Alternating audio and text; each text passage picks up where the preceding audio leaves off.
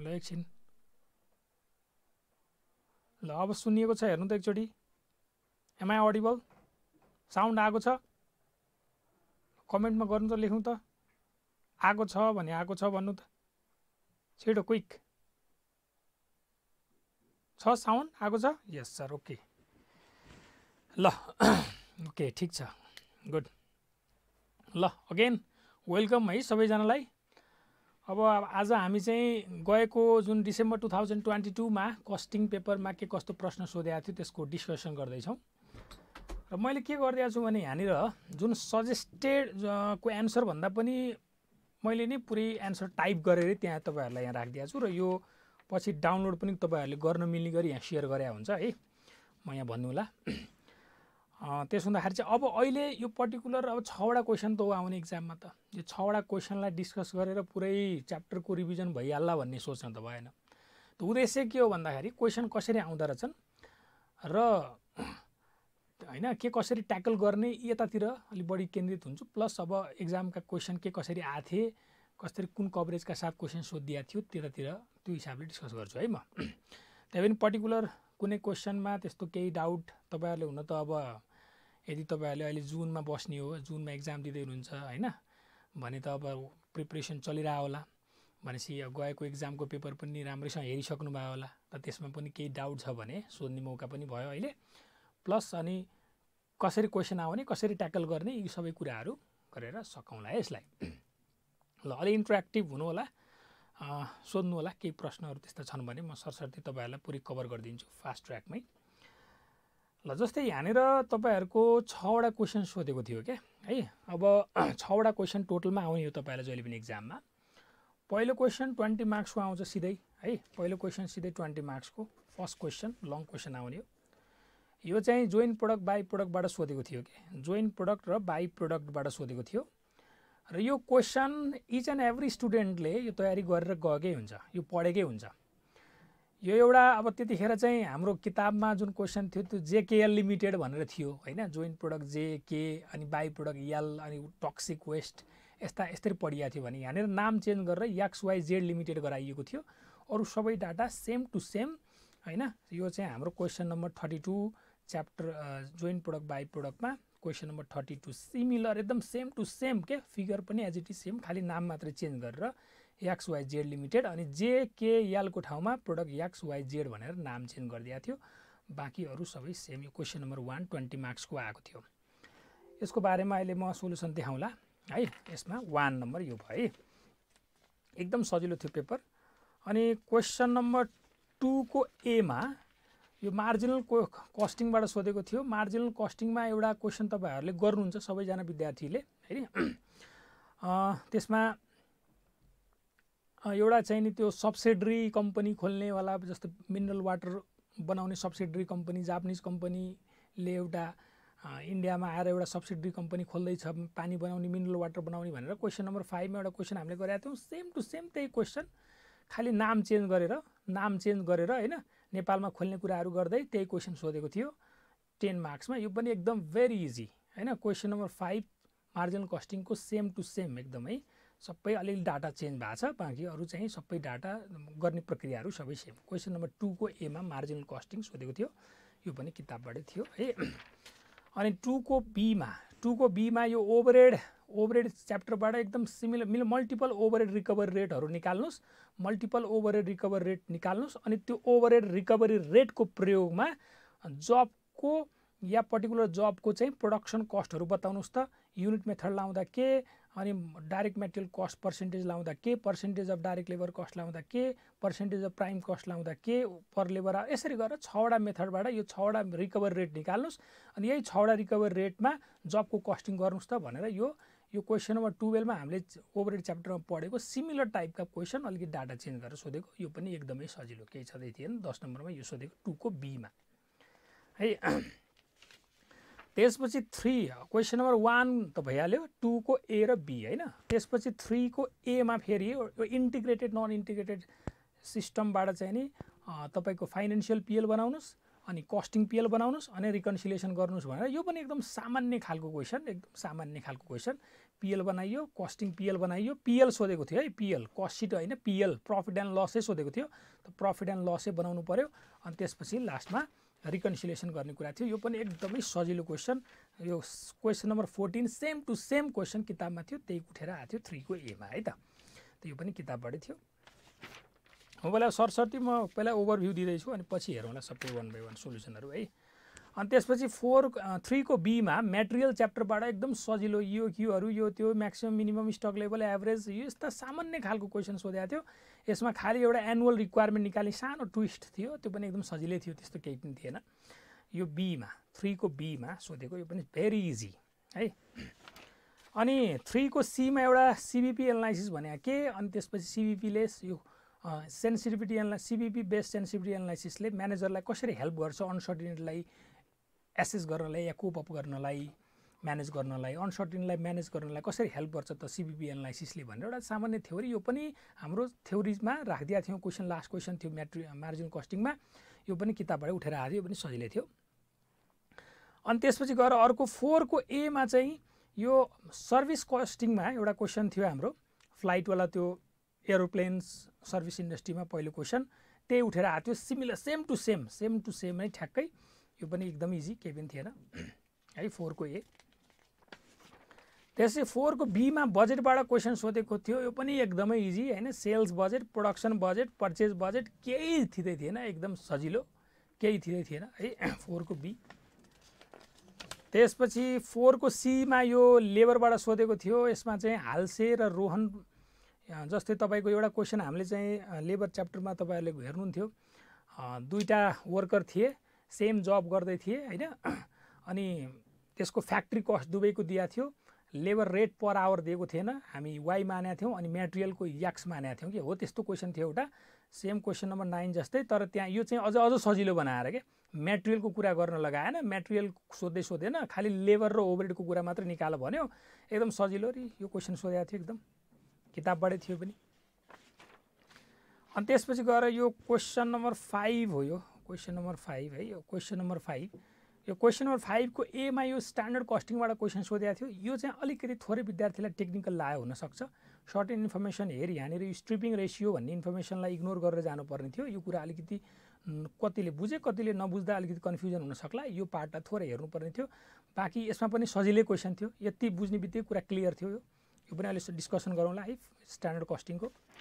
अनि एउटा theory explain productive unproductive mix cost centre भन्ने एउटा थ्योरी छ अलिकति, अनि बाँकी यो लिमिटेसन अफ बीईपी यो केही छैन, किताबमा सबैले पढ्ने कुरै हो। अनि बाँकी डिस्टिङ्ग्विस क्वेसन नम्बर 6 मा चाहिँ यो जब इभ्यालुएसन जब मेरिटिङको लेबरबाट यो कस्ट सेन्टर र cost युनिटको cost control cost reduction just in time र ट्रेडिसनल म्यानुफ्याक्चरिङको डिफरेन्स बिट्विन पनि एक्जाममा सोधेको थियो।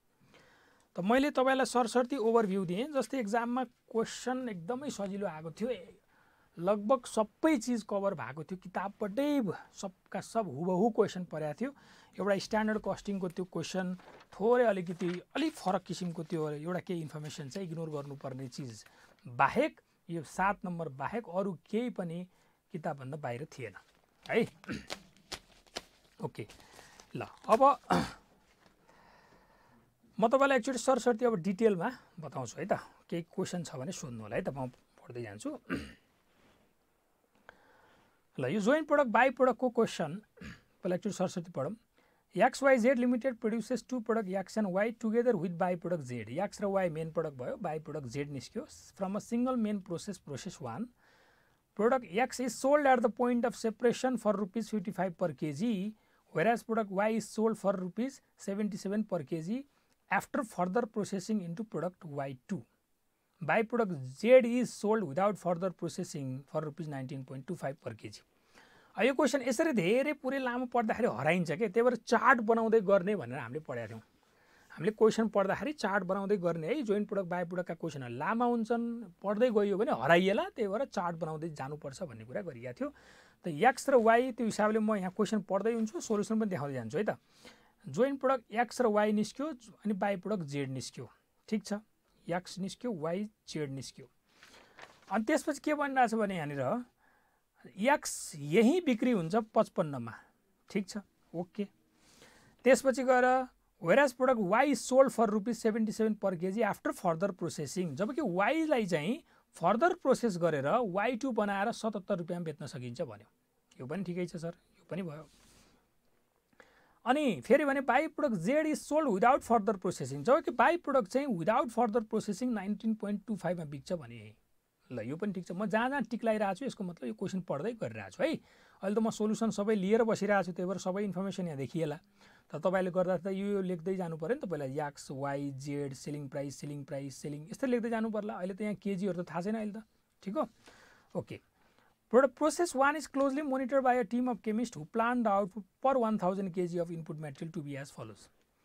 त हरेक 1000 केजी हाल्दाखेरि यसरी एक्स वाई जेड यति निस्किन्छ, टक्सिक वेस्ट यति निस्किन्छ भन्यो। अब अहिले चाहिँ यो एक्स र वाई को स्ट्यान्डर्ड रेसियो अहिले हामीलाई खासै काममा लाग्दैन कि, यो जेड को पनि खासै काममा लागेन। यो टक्सिक वेस्ट को चाहिँ कुरा हेरौँ, 1000 मा 50 केजी, यसको मतलब 5% भन्न मिल्यो त्यसो भए, हो किन? 1000 मा 50 केजी मतलब 5% भन्न मिल्यो नि त।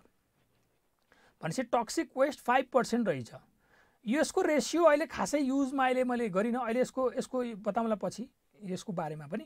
तर अहिले चाहिँ यसको युज खासै केही भएन। टक्सिक वेस्ट 1000 मा 50 भनेपछि 5% भन्न मिल्यो अफ इनपुट।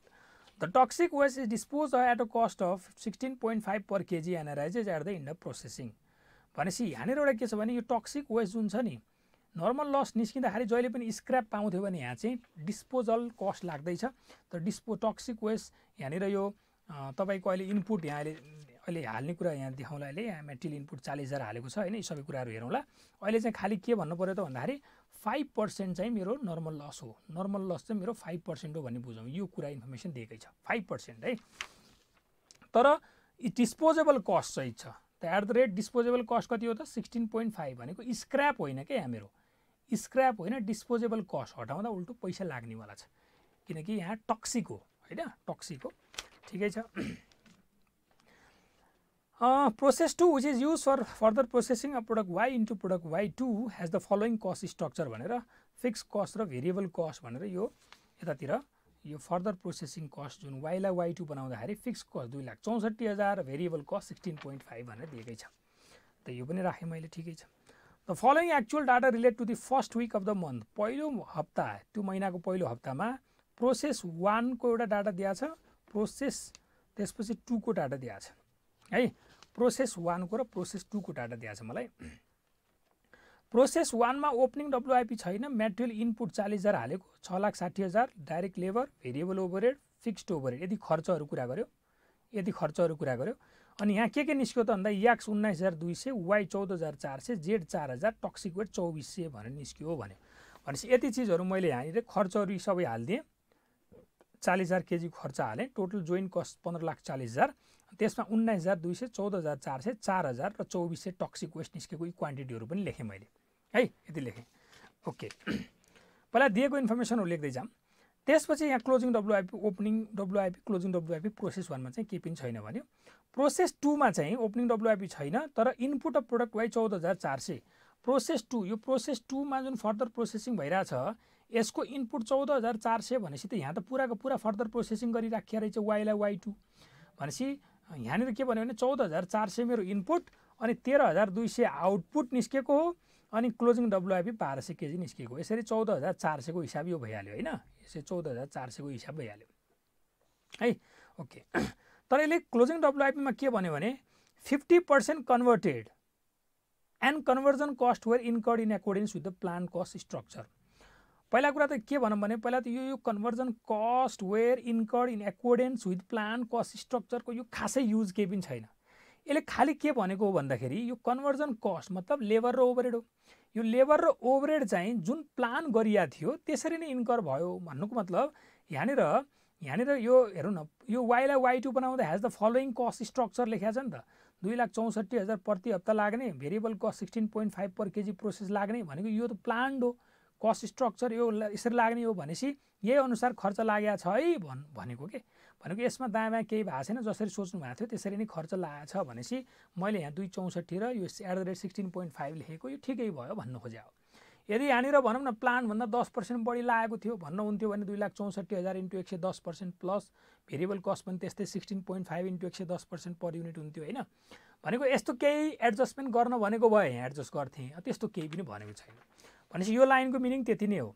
अब यो 50% कन्भर्टेड को अर्थ के हो त 50% कन्भर्टेड को मतलब यो क्लोजिङ डब्ल्युआइपी जुन छ यो क्लोजिङ डब्ल्युआइपी मा सर मटेरियल अनि लेबर अनि ओभरहेड यसको डिग्री अफ कम्प्लिसन के हो त भन्ने कुरा हो क्या डिग्री अफ कम्प्लिसन आधा अधुरो सामान त हो तर कति आधा अधुरोमा छ त नि कति पर्सेन्ट बनेर बसेको छ त नि भन्दाखेरि चाहिँ यसले के भन्यो त भन्दा 50% कन्भर्ट भएको छ है भन्यो तर यहाँनिर त्यो मतलब के कुरा बुझ्नु पर्यो भने तपाईहरुले चाहिँ यो जुन मटेरियल छ यो मटेरियलको बारेमा चाहिँ हेर्नु है यो फर्दर प्रोसेसिङ भइसकेपछि त्यो प्रोसेस 2 हो यो सब्सिक्वेन्ट प्रोसेस हो सब्सिक्वेन्ट प्रोसेसमा कुनै पनि क्लोजिङ डब्ल्युआइपी रहेको छ भने सब्सिक्वेन्ट प्रोसेसमा कुनै पनि क्लोजिङ डब्ल्युआइपी रहेको छ भने त्यो क्लोजिङ डब्ल्युआइपी मा प्रिभियस प्रोसेसको मटेरियलको डिग्री अफ कम्प्लिसन सधैं 100% हुन्छ के हेर यो कुरा चाहिँ कन्सेप्ट हो यो कन्सेप्ट बुझ्न जान्न पर्छ अब यही बुझिएन भने चिप्लियो के फेरि यसको बारेमा कन्सेप्ट मेन यही हो है कि सब्सिक्वेन्ट प्रोसेस बनाउँदाखेरि चाहिँ कुनै पनि क्लोजिङ डब्ल्युआइपी रहिरहेछ भने प्रिभियस प्रोसेसबाट आएको मटेरियलको डिग्री अफ कम्प्लिसन चाहिँ सधैं 100% हुन्छ यसलाई यसरी बुझ्दा हुन्छ अब जस्तो अब एउटा एक्जाम्पल मैले लिने गर्छु क्लासमा तपाईलाई त्यो एक्जाम्पल लिन्छु जस्तै हामी प्रोसेसमा काम गरिराखेका छ हैन एउटा इमेजिन गर्नुस् है अलिकति कन्सेप्चुअली बुझौं जस्तै एउटा चाहिँ नि स्टिचिङ फ्याक्ट्री छ एउटा भनौं न टेलरिङ एउटा चाहिँ नि इन्डस्ट्री छ जहाँ चाहिँ शर्ट रेडिमेड शर्ट बनाउने कार्य भइरहेको हुन्छ भनेपछि एउटा प्रोसेसले के गर्यो भने कपडा ल्यायो कपडा किन्यो अनि कपडा किनेर त्यसलाई चाहिँ त्यो रोललाई शर्टको पिसमा के कति चाहिन्छ कपडा त्यो काटेर शर्टको रोल यसरी बान्दै रोल फ्याक्दै गर्यो अर्को प्रोसेसलाई त्यसले के गर्यो त कपडालाई निकालेर नापेर काट्दै अनि त्यसपछि पुरै चाहिँ नि त्यो हैन शर्ट बनाउनलाई के कसरी कटिङ गरेर अनि ठ्याक्कर स्टिचिङको लागि अर्को प्रोसेसमा फ्याक्दियो अनि प्रोसेस 2 ले के गर्यो भने त्यो जुन कपडा हो नि त्यो काटिएको कपडाको रोल नै यसको लागि त मटेरियल हो प्रोसेस 2 को लागि त्यो जस्ट स्टिच हुनको लागि रेडी भएको शर्ट के हो त यसको लागि मेन मटेरियल भयो त्यसमा लेबर लाग्ला ओभरहेड मसिन लाग्ला बटन थ्रेड अरु पनि लाग्ला जस्तै मेन त मटेरियल सर्टै भयो बाँकी अर्को मटेरियल 2 भनेको बटन थ्रेड बक्रम यिनै भयो नि त्यसै लेबर दर्जीको खर्च पनि लाग्ला ओभरहेड अब आइरन गर्न पर्यो इलेक्ट्रिसिटी लाग्ला त यो सबै खर्चहरु गरेर केही कम्प्लिटेड सर्ट निस्के केही आधा अधुरो सर्ट निस्के भने केही आधा अधुरो सर्टमा अब कपडाको पोर्सन पनि लाग्न बाँकी हुन्छ र त्यो आधा अधुरो सर्ट छ भनिरहँदाखेरि सर सर्ट अझै फाइनलाइज हुन चाहिँ ल 100 वटा पिस सुरु गरेको सर 10 वटा पिस चाहिँ 90 बन्यो 10 वटा पिस बाँकी छ भने त्यो 10 वटा पिसमा कपडाको पोर्सन लाग्न बाँकी हुन्छ र बाँकी नै भए बक्रम लाग्न बाँकी होला थ्रेडिङ गर्न बाँकी होला बटन लाग्न बाँकी होला मतलब यो प्रोसेसमा इन्ट्रोड्युस गरिएको फ्रेश मटेरियल लाग्न बाँकी होला त प्रिभियस प्रोसेसबाट आएको मटेरियलको पोर्सन त्यो क्लोजिङ डब्ल्युआइपी मा कहिले पनि बाँकी रहन सक्दैन त्यही भएर त्यो कन्सेप्चुअली हामीले के बुझ्नु पर्यो भने क्वेशनले 50% कन्भर्टेड भनेको खाली यहाँ प्रोसेस 2 मा इन्ट्रोड्युस गरेको यो भेरी फिक्स कस्ट र भेरिएबल कस्टको पोर्सन मतलब यो लेबर र ओभरहेडको लागि चाहिँ हो के हो मटेरियल 100% नै हुन्छ भन्ने बुझ्नु पर्यो भनेपछि यो चाहिँ के हो त 50% हो भन्ने बुझ्नु पर्यो है यो मेजर कन्सेप्ट एउटा ल अनि यति भइसकेपछि अनि के भन्यो भने you are required to calculate answer the following अनि क्वेशन सुरु स्टार्ट भइसक्यो भनेपछि एकचोटि सरस्वती डाटा हेर्ने भनेदेखि यहाँ खर्च लागेको छ यति एक्स वाई जेड यति निस्क्यो टक्सिक वेट 2400 निस्क्यो अब 5% निस्किनु पर्ने थियो 40000 को 5% भनेको 2000 केजी निस्किनु पर्ने थियो 2000 केजी निस्किनु पर्नेमा 2400 निस्केपछि 400 केजी के भयो त एब्नर्मली निस्क्यो के एब्नर्मल टक्सिक वेस्ट भयो एब्नर्मल लस र गेन तब आउँछ जब क्वेशनमा इनपुट आउटपुट र नर्मल लसको पर्सेन्ट तीनटै इन्फर्मेसन छ भने बल्ल एब्नर्मल लस र गेनको कुरा आउन सक्छ 40000 माइनस यो सबै तपाईले घटाउनु भयो भनेदेखि ठ्याक्कै 2400 केजी लस भएको छ क्वेशनले दिएको पनि छ 2400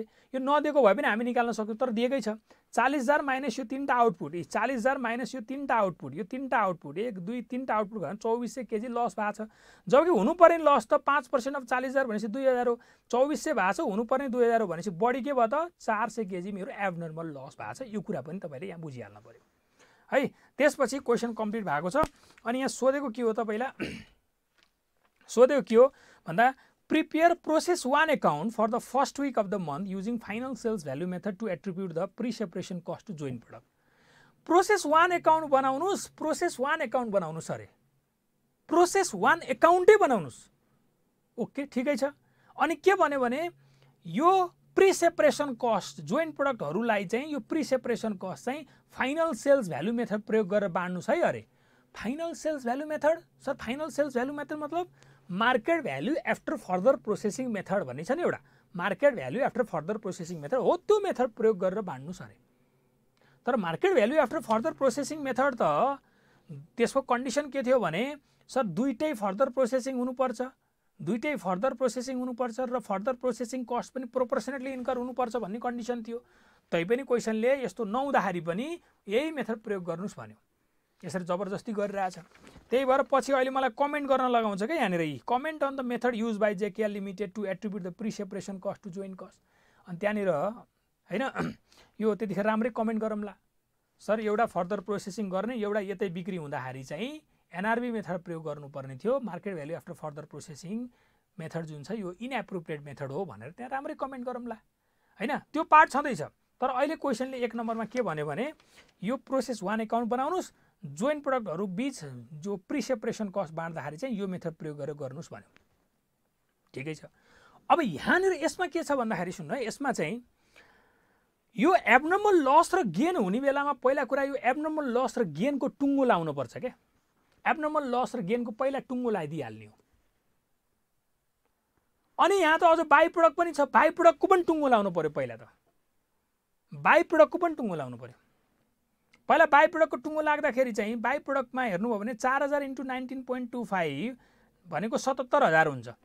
77000 अब market value at split of छ। अब यहाँ बाई प्रोडक्टको ट्रिटमेन्ट के हो भने बाई प्रोडक्ट निस्क्यो भने पहिला by प्रोडक्टको market value at split of छ कि छैन भन्ने प्रश्न उठाउनुपर्छ। छ भने त्यो भ्यालु बिग कि स्मल है, भ्यालु बिग कि स्मल भन्नु पर्यो। अब भ्यालु बिग हो भने जोइन्ट प्रोडक्ट जस्तै ट्रिट गर्नु पर्यो, भ्यालु स्मल हो भनेदेखि नर्मल लस एप्रोच मतलब नर्मल लसको स्क्रैप यहाँ घटाए यसरी घटाउने या त मिसलिनियस इन्कम एप्रोच भन्ने यस्ता दुईटा ट्रिटमेन्ट छ। त यो क्वेसनमा चाहिँ यो भ्यालु स्मल थियो 77000, यतातिर भ्यालु यसको राम्रै छ हेर्नुहोस् 19200 × 55 गर्नु राम्रै भ्यालु आउला। यता पनि 14400, अब यहाँ यो अल्टिमेटली 14400 × 77 माइनस यो फर्दर प्रोसेसिङ कस्ट गरेर एनआरबी पनि राम्रै आउँछ भनेपछि यी दुईटाको रेभिन्यू छ, यसको रेभिन्यू कम्पेयर गर्दा एकदमै कम भयो। त्यो हिसाबले यसलाई स्मल मानेको भएर नर्मल लसको स्क्रैप घटाउने जस्तो ट्रिट गरेको छ भनेपछि यहाँनिर कस्ट यहाँनिर राखिहालेँ मैले। अनि त्यसपछि यो बाई प्रोडक्टको 4000 को 19.25 भनेर यो 77000 यसरी नर्मल लसको स्क्रैप घटाए गरेर घटाइदिएँ। नर्मल लस एप्रोच फलो गरेको कि यहाँ भ्यालु स्मल भयो, भ्यालु स्मल हुने बित्तिकै बाई प्रोडक्टको भ्यालु स्मल भयो अनि नर्मल लस एप्रोच फलो गरेको हामीले यहाँनिर है। अब यी कुराहरू त अब अहिले धेरै डिस्कस गर्न सकिन्न, सरसर्ती नै हेर्नुपर्ने हुन्छ है। अनि त्यसपछि गएर यो अनि एब्नर्मल लसको टुङ्ग्यामा भयो, यो टुङ्ग्यो। अब एब्नर्मल लसको टुङ्ग्याउँदाखेरि चाहिँ अब यहाँनिर पहिला यो 15,40,000 माइनस अनि यो नर्मल लसै मान्यौँ हामीले यसलाई त 77000 घटायौँ माइनस अनि यतापट्टि नर्मल लसको स्क्रैप भनेको 2000 को 16.5 मल्टिप्लाई गर्नुभयो भनेदेखि यो 33000 नेगेटिभमा आउँछ। माइनस माइनस गर्दा यो प्लस भइहाल्छ क्या। डिस्पोजेबल कस्ट लाग्छ भने ठिकै छ, माइनसमा राखिदिउँ होला फिगर। स्क्रैप आउँथ्यो भने घटाउँथ्यो भने पैसा उल्टो जाँदैछ भनेपछि त खर्च भयो नि त एक हिसाबले, त ठिक छ माइनस माइनस प्लस भइहाल्यो। अनि डिभाइडेड बाई अनि टोटल इनपुट 40000 माइनस यो 4000 र यो नर्मल लस पनि 2000 घटाउँदा 6000 घटाउनु पर्यो, 6000 घटाउँदा 34400 ले भाग गर्नु पर्यो है। 34000 ले भाग गर्नु पर्यो। 40000 मा 6000 घटाउँदा 34000 ले भाग गर्नु पर्यो। ठिक हो। अदरवाइज 40000 × 0.85 भनेको यो के हो भन्दाखेरि चाहिँ यो नर्मल लस चाहिँ 5% अनि यसको 10% ठ्याक्क थियो नि त। हेर्नु त यो बाई प्रोडक्टको 10% हो नि त, यो 10% हो नि त, यो होइन 15% यसरी घटाएको क्या। 85% ले गरे पनि भयो। या सिधा सिधा छोड्नु न, total input minus normal loss quantity र माइनस बाई प्रोडक्टको गरिदिनु है। नर्मल लस तपाईँको यो चाहिँ नि total input minus normal loss quantity minus by product यो गरेपछि यति आउनुपर्ने हो, नर्मल्ली एचिभ हुनुपर्ने हो होइन। त्यसले भाग गर्थ्यो 44 रुपियाँ पर केजी। अनि एब्नर्मल लसको यो 400 × 44 ले भ्यालुएसन गरेर 17600 पहिला यसलाई टुङ्ग्याइदिने। अनि बाँकी चाहिँ नि यो गुड युनिट यसको पनि टुङ्गिसक्यो स्क्रैपले। अब यो दुईटाको भ्यालुएसन गर्ने च्यालेन्ज हो नि त।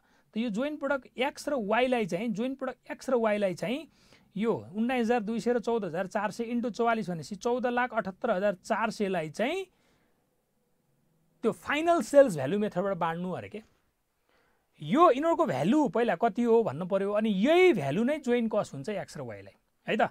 अनि त्यसपछि एक्स र वाईलाई यसरी मैले 19200 इन्टु 55 अनि त्यसपछि यहाँनिर 14400 इन्टु 77 यहाँ 13200 निस्क्यो नि 14400 गर्नुपर्छ यो जान्न पर्यो है किनकि इन्क्लुडिङ क्लोजिङ डब्लुआइपीलाई पनि इन्क्लुड गर्ने किन भनिएको भन्दाखेरि यदि यहाँ क्लोजिङ डब्लुआइपीलाई इन्क्लुड गरिएन भने यो बेसिस जुन छ नि यो बेसै बिग्रिन्छ के भनेको यहाँनिर उद्देश्य के हो भने यो एक्स र वाईलाई यो जोइन्ट कस्ट 14,78,400 बाँड्न छ 14,78,400 बाँड्न छ अनि त्यतिखेर तपाईले यदि एक्चुअल आउटपुट लिनु थाल्नु भयो भनेदेखि के थाहा यहाँनिर 14,400 केजी प्रोसेस गर्दाखेरि यहाँ 1 केजी मात्र निस्क्यो बाँकी सबै डब्लुआइपी भइदियो भनेदेखि त यदि एक्चुअल आउटपुट मात्र लिनुहुन्छ भने त 1 × 77 यता हुने भयो यता 19,200 इन्टु 55 सबै कस्ट यसले मात्र लिएला नि त्यो त जस्टिफाएबल भएन भन्न खोजेको यहाँनिर क्लोजिङ डब्लुआइपी भए पनि यो त अहिले भएको छ तर अल्टिमेटली प्रोडक्सन त हुन्छ भन्न खोजेको अल्टिमेटली यसको भ्यालु के हो त भन्दाखेरि क्लोजिङ डब्लुआइपीलाई पनि इन्क्लुड गर्नुपर्छ क्या जस्तै इभन स्टक रह्यो भने पनि त स्टकको पनि त सेल हामी छोड्दैनौँ नि त क्लोजिङ स्टक छ भनेदेखि आखिर प्रोडक्सनमा फैलाउने हो नि त हामीले यहाँनिर निस्किँदै गर्दाखेरि यो क्वान्टिटीलाई फैलाउने भनेपछि यो क्लोजिङ डब्लुआइपीलाई पनि इग्नोर गरेर जान भएन 14,400 इन्टु 77 गरेर यो भ्यालु आयो यदि हामीले यहाँ एक्चुअल सेल लिन थाल्यो भने यहाँ एक्चुअल सेल लिन थाल्यो भने basis to एपोर्सन joint cost will be affected यो कुरा बुझ्नु तपाईँले एउटा प्रश्न आफूलाई यो पनि सोधे पनि हुन्छ क्या यदि वाट इफ यदि 1 केजी मात्रै सेल भएको भए सबै क्लोजिङ डब्लुआइपी भइदिएको भए कि 1 × 77 राख्थेँ त म मिल्थ्यो त्यसरी यहाँसम्मको कस्ट बाँड्न छ एउटा रेसियोमा त्यो रेसियोको क्यालकुलेसन भइरहेछ त्यो रेसियोको क्यालकुलेसन गर्दाखेरि यसरी एक्चुअल सेल्स लिँदै हिँड्यो भने त बिग्रेला नि त त्यही भएर अल्टिमेटली के कति भ्याल्यु हो त्यसको निकाल्न पर्दा डब्लुआइपीको सेललाई पनि छोड्न भएन यसरी गरेको अनि यसरी मैले 14,78,000लाई यो रेसियो यो टोटल यो भइहाल्यो इन्टु यो गरेर यसरी बाँड्दिएँ अनि यो कम्प्लिट भइहाल्यो त प्रोसेस 1 यसरी सोधेको है प्रोसेस 1 मा यो कुराहरू छ ओके है ओके अनि सेकेन्डमा बी नम्बरमा चाहिँ prepare toxic West account and process 2 account अरे टक्सिक एकाउन्ट सोध्यो टक्सिक एकाउन्ट सोद्धाखेरि नर्मल टक्सिक पनि बनाउनु पर्यो एबनर्मल लसको पनि बनाउनु पर्यो दुईटै बनाउनु पर्यो अनि प्रोसेस 2 एकाउन्ट पनि बनाउनु पर्यो प्रोसेस 2 एकाउन्ट भनेपछि अब यहाँनिर के भइदियो भने प्रोसेस 2 अब यसपछिको केही पनि छैन कि अब यसपछिको सजिला चिज चल्न थाले अब यो बुझ्नुभयो भने यो पहिलो 1 नम्बरमै जति कन्सेप्ट हो नि एकैमा हो क्या एकमै हो एकमा के कन्सेप्ट आयो बाई प्रोडक्टको कन्सेप्ट पनि जोडियो बाई प्रोडक्टको ट्रिटमेन्ट के त भन्दाखेरि भ्यालु एड स्प्लिट अफ थियो स्मल थियो त्यही भएर नर्मल लस एप्रोच फलो गरेको डिस्पोजेबल कस्टमा माइनसको कुराहरू छ यो कुराहरू पनि जोडियो त्यसपछि एब्नर्मल लसको कुरो टुङ्ग्याउनु पर्यो पहिला अनि त्यसपछि जति मेन प्रोडक्टहरूको चाहिँ कस्ट हो त्यो जोइन्ट कस्ट हुन्छ एक्स र वाई बीच जुन कि कुनै मेथडबाट 9वटा मेथड जुन दिएको छ त्यो 9वटा मेथड मध्ये एउटा बाँड्नु पर्यो क्वेसनले भनेको छ फाइनल सेल्स भ्यालु मेथड त बाँड्नु पर्यो फाइनल सेल्स भ्यालु मेथड लगाउँदाखेरि पनि यहाँ क्लोजिङ डब्लुआइपीको सेल छोड्न भएन otherwise basis to एपोर्सन joint cost will be affected बस यो प्रोसेस 1 जुन क्वेसन नम्बर 1 नै हो मेन है बाँकी त्यसपछि अरू अब सजिला छन् अब केही छैन अब प्रोसिजरल कुरा भयो सेकेन्डमा toxic weight normal loss abnormal loss account अब यो त तपाईँले प्रोसेस च्याप्टरमा पनि अलरेडी एकदम हैन नर्मल लस एकाउन्ट बनाउँदा के छ र एबनर्मल लस हुने बेला सोचेको लस सोचेको रिकभरी राख्ने हो यहाँ 2,33,000 माइनसमा राख्नु भयो सोचेको लस सोचेको रिकभरी यसरी हेऱ्यो भने प्रोसेस 1 क्रेडिट हो नर्मल लस डेबिट हो 2,33,000 यहाँ बाई ब्याङ्क 2,33,000 नेगेटिभ खतम नर्मल लस एबनर्मल लसमा सोचेको प्रोसेसले देखाएको लस 417,600 तर यो प्रोसेसले देखायो प्लस अब एबनर्मल लस हुँदाखेरि त झन् उल्टो 400 मा नि त हटाउनु पर्यो नि यसलाई डिस्पोजल गर्नु पर्यो नि यसलाई पनि त 400 इन्टु 16.5 नेगेटिभ गर्दा 6600 उल्टो पैसा ला भन्दाखेरि 17,600 र 6600 यो माइनस गर्दा प्लस हुन्छ क्या यो माइनस यो भन्दा नि माइनस प्लस गरेर 24,200 चाहिँ कस्टिङ पिएलमा गयो त्यो पनि केही छैन खतम प्रोसेस 2 एकाउन्ट भनेपछि अब यो प्रोसेस 2 एकाउन्ट बनाउँदा के छ र 14,400 केजीलाई फर्दर प्रोसेस गरेको 14,400 यो मेटेरियल हुने भयो यो फिक्स कस्ट र यो तीनटा खर्च हुने भयो आउटपुट 13,200 र 1,200 यही हो भनेको प्रोसेस च्याप्टरको सबसे सजिलो क्वेसन क्लोजिङ डब्लुआइपी भएको सबसे सजिलो क्वेसन सोधे रहेछ यी प्रोसेस 2 मा के हुने भयो 14,400 7,57,000 यो मेटेरियल हुने भयो यो फिक्स कस्ट र भेरिएबल कस्ट यो लेबर ओभरहेड हुने भयो आउटपुट 13,200 र 1,200 खतम यति त हो प्रोसेस च्याप्टरको सबसे सजिलो क्वेसन सोध्यो अब भनेपछि मैले प्रोसेस 2 सुरु गरेँ 14,400 त्यहाँबाट आयो भेरिएबल ओभरहेड फिक्स्ड ओभरहेड अनि त्यसपछि कस्टिङ पिएलमा 13,200 गयो बिक्री हुन बाँकी 1,200 यहाँ रह्यो अब यो दुईटाको भ्यालुएसन गर्न छ भ्यालुएसन गर्नको लागि 3टा वर्किङ नोट चलाउनु पर्यो क्लोजिङ डब्लुआइपी हुने बित्तिकै 3टा वर्किङ चलाउने हो स्टेटमेन्ट अफ इक्विभ्यालेन्ट 14,400 यहाँ 13,200 फिनिश प्रोडक्टमा या कस्टिङ पिएलमा गयो बिक्री हुन क्लोजिङ डब्लुआइपी 1200 यो भ्याल्यु मेटेरियल 100% यो क्लोजिङ डब्लुआइपीमा पनि यो मेटेरियल चाहिँ 100% लाग्ने भएको भएर मेटेरियलको खर्च चाहिँ दुईटैले 100 बियर गर्ने भए किनकि यो 13,200 ले पुरै बियर गर्छ यो क्लोजिङ डब्लुआइपी पनि मेटेरियल त पुरै लाग्छ नि त भनेपछि 14,400 ले बियर गर्ने भयो मेटेरियलको खर्च अनि यो लेबर र ओभरहेडको खर्च चाहिँ यो ट्रान्सफरले या भनौँ कम्प्लिटेडले 13,200 कम्प्लिट बियर गर्छ भने यसले आधा गर्दाखेरि 600 13,800 भाग लाऊ एक भागको कति भन्ने कुरा यहाँ निस्केकै हुन्छ यी एक भागको कति भाग बमोजिमको बाँडफाँडी भाग बमोजिमको बाँडफाँड गरिदिएपछि यो चिज लगाएर उहाँ प्लटिङ गरेपछि प्रोसेस 2 खतम केही पनि छैन है अब केही छैन के 1 हो त्यही एक वे अलिकति क्वेसन थियो अलि मेजर चिज अलि कन्सेप्चुअल अरू केही छैन बीमा कमेन्ट गर अरे अब कमेन्ट गर्दा भनौँला नि त त्यहाँनिर एउटा चाहिँ नि यतै बिक्री हुन्छ एउटा उता बिक्री हुन्छ सर यो बेलामा त एनआरबी प्रयोग गर्नुपर्ने तपाईँले प्रयोग गरेको मेथड ठिक छैन the company uses the final sales value method for एपोर्सनिङ the joint cost however where one of the joint product require further processing and other is sold at split of point the NRB method of एपोर्सनिङ joint cost would be more appropriate के पनि थियो अनि डीमा के छ त्यो डीमा हेर्नुहोस् है डीमा advise the management of XYZ Limited whether or not on purely financial ground it should continue to process product Y into product Y2. Y लाई Y2 बनाउन ठीक हो किन बताउनुस् त if product Y could be sold at the point of separation 47.3 अब Y लाई further process गर्नु ठीक थियो कि थिएन बताउनुस् भनेर भन्दाखेरि सुन्नुस् है त Y लाई फर्दर प्रोसेस गर्नु ठीक छ कि छैन भने हेर्नलाई त अब यहाँ यो इभ्यालुएसन सोध्नको लागि त सेलिङ प्राइस यहाँ दिन पर्यो नि त हैन र सेलिङ प्राइस दुई ठाउँमै एभेलेबल भयो भने मात्रै तपाईले यो इभ्यालुएसनको क्वेशन सोध्न मिल्छ त क्वेशनले यहाँ रिक्वायरमेन्टमा लगाएर बल्ल सेलिङ प्राइस दियो ठिकै छ यहाँ बेच्ने हो भने 47.3 यता बेच्ने हो भने 77 बताउनुस् त उता जान ठीक कि बेठिक भन्दाखेरि के भन्नु पर्यो त भन्दाखेरि अब यहाँ हेर्नुस् है पहिला यहाँ के भन्यो यदि यतै बेच्दाखेरि 47.3 रुपीजमा पाइन्छ and if the 60% of the weekly fixed cost of process 2 were avoided by not processing the product Y further यो प्रोसेस 2 को वीकली फिक्स कस्ट एभोइड गर्न मिल्छ उता फर्दर प्रोसेस नगर्ने हो भने फर्दर प्रोसेस नगर्ने हो भने 2,64,000 जुन फिक्स कस्ट छ मेरो 2,64,000 को 60% एभोइड गर्न मिल्छ अरे के क्वेशनले हेर्नुस् कस्तो नेगेटिभली बोलेको छ उता नजानियो भने 2,64,000 को 60% लाग्दैन उता नजानियो भने भनेको यही हो यसको मतलब उता नजानियो भने लाग्दैन तर उता जानियो भने लाग्छ उता जानियो भने लाग्छ त्यही त हो नि अनि 40% नि 40% उता गए पनि नगए पनि उता गए पनि नगए पनि जसै लाग्छ भनेपछि त 2,64,000 को 60% त हो नि उता जाँदाखेरि लाग्ने खर्च क्वेशनले सिधा सिधा उता जाँदाखेरि बढ्ने कस्ट 2,64 को 60% हो भन्दिए नि हुन्थ्यो उता गए 2,64 को 60% बढ्छ है भन्दिए नि हुन्थ्यो नि उता गए 2,64,000 को 60% लाग्छ एडिसनली भन्दिए नि हुन्थ्यो भनेन यस्तो भन्यो उता नजानियो भने 2,64,000 को 60% बच्छ नेगेटिभली बोल्दियो क्या उता जानियो भने लाग्छ भन्दिए नि हुन्थ्यो नि उता नजानियो भने बच्छ उता नजानियो भने बच्छ यसको मतलब जानियो भने लाग्छ त 2,64,000 भनेकै मेरो इन्क्रिमेन्टल फिक्स कस्ट हो उता जाँदा 40% त जसै लाग्छ हैन भनेपछि अब मैले यहाँनिर इभ्यालुएसन गर्दा के गर्नु पर्यो त भन्दाखेरि सर उता जानियो भने 14,400 × 77 बिक्री हुन्छ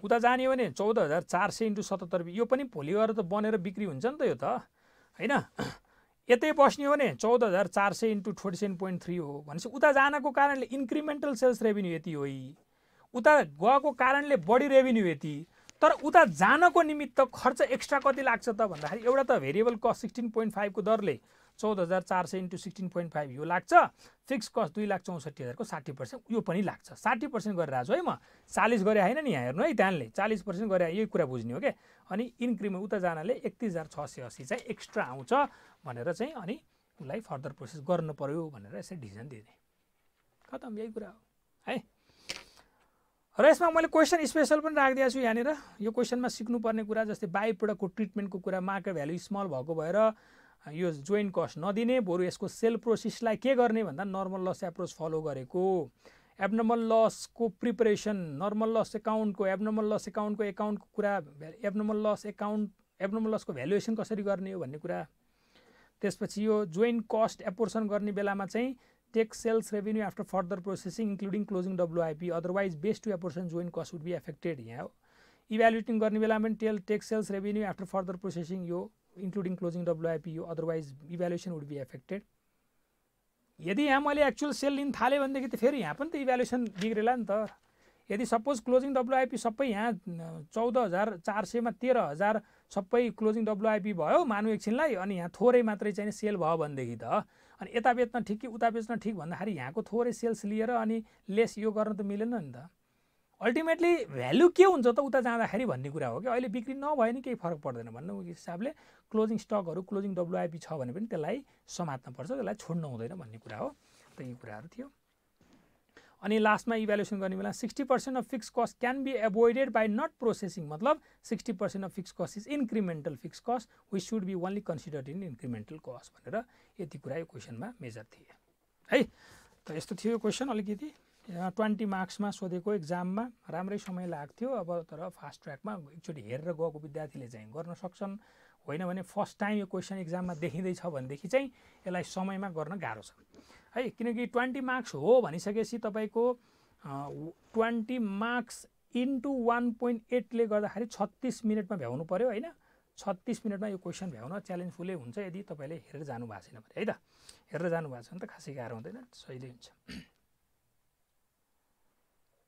ओके, एउटा यो क्वेसन एक्जाममा सोधेको थियो है। एउटा चाहिँ नि अहिले जस्तै यो थोरै तपाईँलाई अलिकति यो भेरिएबल ओभरहेड जुन छ नि यहाँ 2,37,600 जुन आएको छ यो प्रोसेस 2 मा, यो 2,37,600 लाई चाहिँ अल्टरनेटिभ सोलुसन भनेर अर्को अल्टरनेटिभ सोलुसन पनि अहिले सजेस्टेडमा राखिदिएको छ। यो कति राखिदिएको छ भने जस्तै यहाँनिर किन राखिदियो त पहिला म तपाईँलाई बताइदिन्छु। प्रोसेस 2 एकाउन्टमा बनाउँदाखेरि चाहिँ तपाईँले यसो हेर्नुभयो भने यो खर्च गरेर एउटा त 13,200 पुरा युनिट निस्क्यो, अर्को 1,200 आधा अधुरो युनिट निस्क्यो। यो 1,200 आधा अधुरो मतलब मेटेरियलमा पुरा कम्प्लिट भएको, तर यो लेबर ओभरहेड चाहिँ जम्मा आधा मात्रै लागेको हो नि त, 50% मात्रै लागेको हो नि त। भनेपछि अल्टिमेटली यो लेबर यो कन्भर्जन कस्टमा चाहिँ यो कन्भर्जन कस्ट मतलब यो भेरिएबल र फिक्स्ड ओभरहेडमा चाहिँ 13,800 युनिटको मात्रै काम भएको छ क्या। मेटेरियलमा यो प्रोसेस 1 एकाउन्ट भनेको त मेटेरियलको खर्च त हो नि। यो मेटेरियलको खर्च चाहिँ 14,400 ले बियर गर्नु पर्यो, यस डन। तर यो खर्च त 13,800 ले बियर गर्नुपर्ने हो, किनकि 13,800 मै लागेको खर्च हो नि त। 13,800 मै खर्च लागेपछि यहाँ यो 14,400 इन्टु तपाईँको 16.5 जुन छ नि मेरो यहाँनिर भेरिएबल कस्ट, यो गर्नु भएन क्या। यो गर्नु भने योभन्दा बेटर के भयो त भन्दाखेरि 13,800 इन्टु 16.5 बेटर हो भनेर यो अल्टरनेटिभ सोलुसन चाहिँ अहिले यसपालिबाट दिएको छ।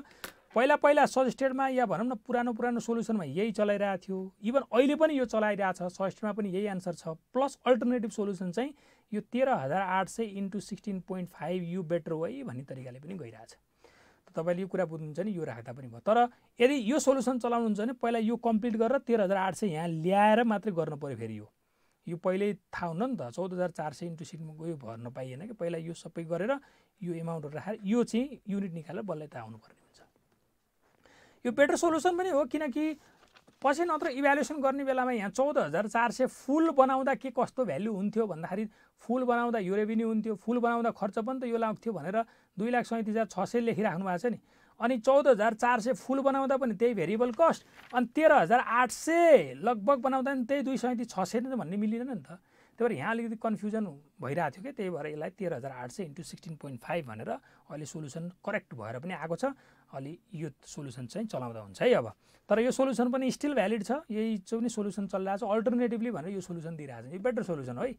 यो जुन सोलुसन चलिरहेको थियो पुरानो, यसमा अलिक चित्त बुझिरहेको थिएन क्या। 13,800 इक्विभ्यालेन्ट युनिट बनाउनलाई पनि त्यही खर्च, 14,400 लाई लाग्ने भेरिएबल कस्ट पनि त्यही खर्च, यो कसरी हुनसक्छ भन्ने क्वेसन उठिरहेको हुन्थ्यो। तर यसलाई अहिले चाहिँ सच्याएर यो 13,800 इन्टु 16.5 बनाइएको छ। यो कुरा एकदम बुझ्नुहुन्छ होइन, एकदम यो कुरा एकदम इम्पोर्टेन्ट छ अहिले सुध्रेर आएको है त। ल ओके, ल क्वेसन नम्बर 1 चाहिँ यसरी थियो 20 मार्क्समा। अब त्यसपछिका क्वेसनहरू त केही लायकै छैन डिस्कस गर्ने खालका है, सामान्य खालका क्वेसन चाहिँ सोधेको थियो। ल त्यो सरस्वती भनौँ म।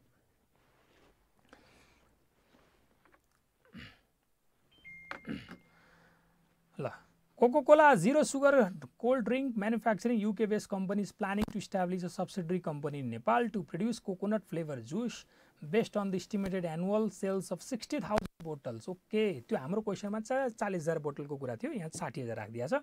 फलोइङ इस्टिमेट्स भनेर यो मेटेरियल लेबर फ्याक्ट्री एडमिन यो खर्च लाग्नेवाला छन्, जसमा यति % भेरिएबल हो। मेटेरियल पुरा भेरिएबल, लेबर 80% भेरिएबल, 60% भेरिएबल र 35% भेरिएबल भनेर यसरी दिइरहेछ। ठीक छ त। Nepal's production will be sold by manufacturer representatives who will receive a commission 9% यो पनि भेरिएबल कस्ट हो। No portion of the UK based office expense is to be allocated to Nepal's subsidiary. UK को कुनै पनि खर्च Nepal's subsidiary लाई allocate हुँदैन भनेर खाली एउटा इन्फर्मेसन मात्र दिया हो, यसमा धेरै पिर गर्नु परेन। You are required to सोध्यो compute the sale price per bottle to enable the management to realize an estimated 20% profit on sale proceeds in Nepal. Sale price per bottle सोध्यो। सेल प्राइस पर बोतल कति राख्न पर्ला? यो 60,000 बोतल जुन तपाईँ बनाउँदै हुनुहुन्छ त्यसको प्राइस कति राख्न पर्ला? यदि मलाई 20% नाफा खान मन छ सेल प्रोसिड्सको भन्दैछ क्या। ओके, सेलिङ प्राइस पर बोतल, सेलिङ प्राइस पर बोतल सोध्यो। सेलिङ प्राइस पर बोतलको कुनै फर्मुला छ र? छैन। सेलिङ प्राइस पर बोतल छैन भने मैले तपाईँहरूलाई एउटा सिम्पल चार्ट बनाउनु, सोलुसन आफै आइहाल्छ भन्ने कुरा गरेको थिएँ। त मैले यहाँ के गरेँ भनेदेखि लेट सेलिङ प्राइस x हो, 60,000 इन्टु x, अनि 60,000 इन्टु भेरिएबल कस्ट कति हो त? एउटा बोतल बनाउँदा भेरिएबल कस्ट कति हो भन्ने भेरिएबल कस्ट मलाई थाहा छैन। भेरिएबल कस्ट र फिक्स कस्ट यहाँ त सेग्रिगेट गर्नुपर्ने छ वर्किङ नोटमा, त मलाई भेरिएबल कस्ट थाहा छैन। अहिले भेरिएबल कस्टको वर्किङ नोट गरौँला, फिक्स कस्टको पनि वर्किङ नोट गरौँला। तर ठिक छ, 60,000 इन्टु अब त्यो भेरिएबल कस्ट कति हो थाहा छैन, 9% अफ रुपिज एक्स, यो चाहिँ यो कमिसन जुन छ त्यो 9% अफ सेल प्राइस भनिरहेको छ, यो यहाँ राखिदिएँ, यो मलाई थाहा छैन। अनि यो सेल्सबाट भेरिएबल कस्ट कन्ट्रिब्युसनबाट फिक्स कस्ट यो पनि थाहा छैन मलाई हैन। अनि प्रफिट भनेको 20% अफ यो 60,000 एक्स भनेको 12,000 एक्स। अनि मैले यो भेरिएबल कस्ट र फिक्स कस्ट निकाल्नलाई यहाँ तल वर्किङ नोटमा भेरिएबल र फिक्स कस्ट सेग्रिगेट गर्दैछु है भने खर्चहरू यिनीहरू लेखेँ। यो सबै भेरिएबल पुरै भइहाल्यो। यो 1,97,000 मा 80% भेरिएबल, 20% फिक्स, 1,20,000 मा 60% भेरिएबल, 40% फिक्स गर्दै यसरी राखेँ। फिक्स कस्ट यहाँ लगेर यहाँ राखिदिएँ, यसलाई यहाँ राखिदिएँ। यो टोटल भेरिएबल एक्सेप्ट कमिसन भनिरहेको छु 5,17,800 लाई 60,000 ले भाग गरिसकेपछि 8.63 पर बोतल आयो। त्यसलाई लगेर यहाँ 8.63 राखिदिएँ, 9% अफ एक्स पनि गरेँ। अनि त्यसपछि यसलाई यहाँ लिएर गएँ, यो र यो जोडेर माथि राखेँ, 1,21,200 प्लस 12,000 एक्स यहाँ लिएर गएँ। अनि त्यसपछि sales minus variable cost equal to contribution भनेर एउटा इक्वेसन बनाएँ। सेल्स भनेको 60,000 एक्स माइनस यो इन्टु यो गऱ्यो भनेदेखि त्यही 5,17,800 आउँछ। अनि माइनस 60,000 9% भनेको 0.09 इन्टु 60,000 गरेको 5 यो 5400 एक्स आयो इक्वल्स टु यो गरिसकेपछि एक्स आउँदो रहेछ 15 रुपियाँ पर युनिट, 15 रुपियाँ पर बोतलमा सेल गर्नुपर्छ भन्ने कुरा गरे भयो। सिम्पल चार्टबाटै आइहाल्यो, केही छैन। सेलिङ प्राइसलाई एक्स मान्नुहोस् माइनस यो त 60,000 एक्स भेरिएबल कस्टमा भेरिएबल कस्ट पर बोतल निकाल्नु पर्ने भयो। कमिसन त 9% अफ एक्स हो। अनि त्यसपछि कन्ट्रिब्युसन आउँछ, फिक्स कस्ट अनि प्रफिट। फिक्स कस्ट कति? फिक्स कस्ट र भेरिएबल कस्ट पर युनिट निकाल्नुपर्ने च्यालेन्ज रह्यो। त्यो चाहिँ मैले एउटा वर्किङ नोट बनाएर भेरिएबल कस्ट पर बोतल र फिक्स कस्ट निकालिदिने बित्तिकै मेरो एउटा equation sales minus variable cost equal to कन्ट्रिब्युसनलाई solve गर्ने बित्तिकै आइहाल्यो। सेकेन्डमा calculate the BEP rupees and also number of bottles for the Nepalese subsidiary on the assumption that the sale price 14 रुपियाँ हो अरे। सेलिङ प्राइस 14 रुपियाँ मान्दै बताउनुहोस् त बीईपी अरे। त ठिक छ, बीईपी रुपीज भनेको फिक्स कस्ट त्यही भयो, फिक्स कस्ट 1,21,200 यही divide by PV ratio. PV ratio निकाल्न पर्यो फेरि वर्किङ नोटमा। पीवी रेसियो भनेको 14 रुपियाँ selling price minus variable cost 8.63 minus 9% of 14, यो कमिसन पनि त छ नि त। यो 8.63 जुन निस्केको यो त एक्सेप्ट कमिसन हो, यो त एक्सेप्ट कमिसन हो हैन। भनेपछि यो पनि गरेर यसरी गरेर 29.357 यहाँ लिएर गरिदिएँ। त्यसपछि यो रुपिज आयो। अनि युनिटमा पनि निकाल्नलाई डिभाइड बाई सेलिङ प्राइस गरिदिने बित्तिकै बोतलमा पनि आयो। केही पनि छैन। यो सेलिङ प्राइस एक्स सपोज गर्ने, टोटल कस्टलाई फिक्स र भेरिएबलमा बाँडेर कमिसन छुट्टै जोडिदिने, केही पनि रहन्छ इजी भनेर क्वेसन स्पेसल पनि यहाँ राखिदिएकै छु है। 2 मा केही थिएन, 10 नम्बर एकदम फ्रीको नम्बर। ठिक छ। 2 को बी हेरौँ ल। DG limited has prepared following budget for the next year. Sales दियो 8 लाख, कस्टमा डाइरेक्ट मेटेरियल 1 लाख, अनि labour fixed overhead admin overhead profit एकदम के सब चिज खर्चहरू घटाएर प्रफिट दिएको रहेछ। Other information in relation to above budget is माथि बजेट बनाउँदाखेरि लेबर आवर 3000 हो, मसिन आवर 1000 हो, नम्बर अफ जब 100 जब्स हो भन्यो। ठिकै छ, केही भएन, 100 वटा जब हो, ठिक छ, बजेट दियो। After preparation of budget DG limited has received inquiry for new जब। एउटा नयाँ जबको लागि एउटा इन्क्वायरी आयो। The new job requires material 8000 लाग्दो रहेछ अनि जब can be completed by using 5 machine our and 20 labour our.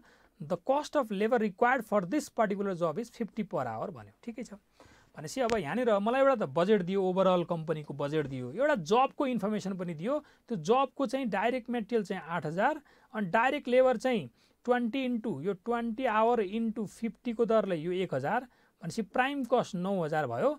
Add factory ओभरहेडमा के कति जोड्छौ त विभिन्न मेथडबाट भन्ने प्रश्न चाहिँ यहाँ क्वेसन हो क्या। केही छैन, 6 डिफ्रेन्ट ओभरहेड एब्जर्प्सन रेट निकाल्नुस् अरे। पहिला त 6 वटा डिफ्रेन्ट एब्जर्प्सन रेटहरू निकाल्नुस् त अरे। अब हामीलाई यहाँ एब्जर्प्सन रेटहरू मतलब सर यो ओभरहेड मतलब कुन चाहिँ फ्याक्ट्री ओभरहेड भन्न खोजे है। यो फ्याक्ट्री ओभरहेड कसरी थाहा हुन्छ भन्दाखेरि जस्तै यहाँनिर यो फ्याक्ट्री ओभरहेड सर एडमिन र सेलिङ पनि छ नि त यहाँ भन्ने पनि हुनसक्छ। त क्वेसनले मलाई यहाँ के सोधेको छ भने calculate production cost of the new जब। यो नयाँ जबको प्रोडक्सन कस्ट सोध्यो, प्रोडक्सन कस्ट। त प्रोडक्सन कस्ट अनि if overhead are absorb by different rates calculated in one एबो, यो वानमा निकालिएको रिकभरी रेट प्रयोग गरेर प्रोडक्सन कस्ट निकाल्नुस् भन्यो। अनि प्रोडक्सन कस्ट भनेको त सर प्रोडक्सन कस्ट भनेको त फ्याक्ट्री कस्टमा एडमिन जोडेर अनि बल्ल आउँछ होइन र cost of production. Factory कस्टमा admin जोडेर अनि आउँछ होइन र कस्ट अफ प्रोडक्सन। भनेपछि त एडमिनलाई पनि जोड्न पर्यो, एडमिनको पनि रिकभरी रेट निकाल्न पर्ने होइन र भन्ने जस्तो लाग्छ प्रारम्भिक रूपमा हेर्दा। तर यहाँनिर एडमिन र सेलिङ ओभरहेड सँगै छ के। एडमिन र सेलिङ ओभरहेड सँगै भएको भएर यो एडमिन अब सेलिङको रूप लिन्छ। भनेको मतलब एडमिनलाई ओपनिङ क्लोजिङ भन्दा तल हाल्नुपर्छ। एडमिन ओभरहेडलाई सेलिङ के अरे ओपनिङ क्लोजिङ एडजस्टमेन्ट भन्दा तल सेलिङसँग मिलाएर हाल्नुपर्छ। सेलिङसँग मिलाएर हाल्ने बित्तिकै त एडमिन त कस्ट अफ प्रोडक्सनको पार्ट हुँदैन। कस्ट अफ प्रोडक्सनको पार्ट नहुने भएपछि यो एडमिनको रिकभरी रेटहरू यसलाई निकाल्ने कुरा गरेको होइन के, भनेको खालि यो फ्याक्ट्री ओभरहेड हो भन्न खोजेको यो चाहिँ। किनकि प्रोडक्सन कस्ट निकाल, प्रोडक्सन कस्टमा हुन त फ्याक्ट्री ओभरहेड पनि आउने हो, एडमिन ओभरहेड पनि आउने हो। तर एडमिन र सेलिङ सँगै राखेको हुनाले यो एडमिनलाई सेलिङको रूप दिन पर्यो। भनेपछि ओपनिङ क्लोजिङ भन्दा तल जाने भयो एडमिन। भनेपछि माथिसम्म बस्दाखेरि त cost of goods produce yeah production कस्टमा त एडमिन आउने भएन। भनेपछि त यो ओभरहेड जुन छ त्यो फ्याक्ट्री ओभरहेड मात्रै भन्न खोजेको हो के।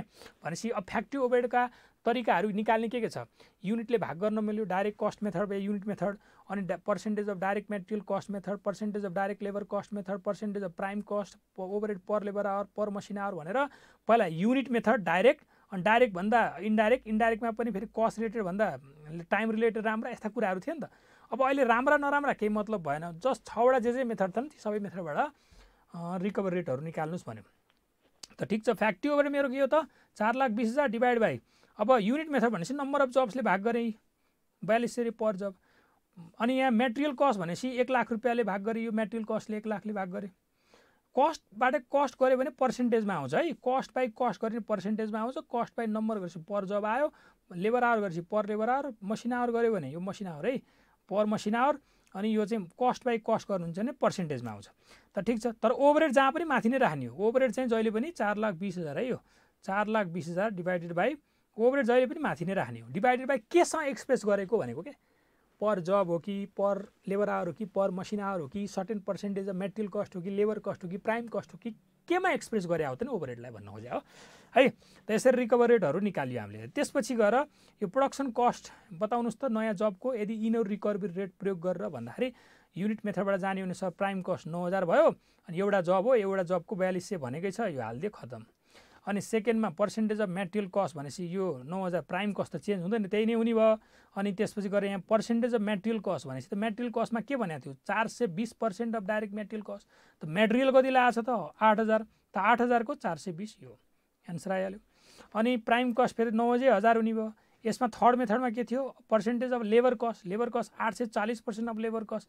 लेबर कति लागेको 1000, त 1000 को 840% 884 यो पनि आइहाल्यो है। 4 मा प्राइम कस्ट, पहिला प्राइम कस्ट त 9,000 भयो, अनि के भनेको छ 280% अफ प्राइम कस्ट 280% अफ 9,000 आइहाल्यो।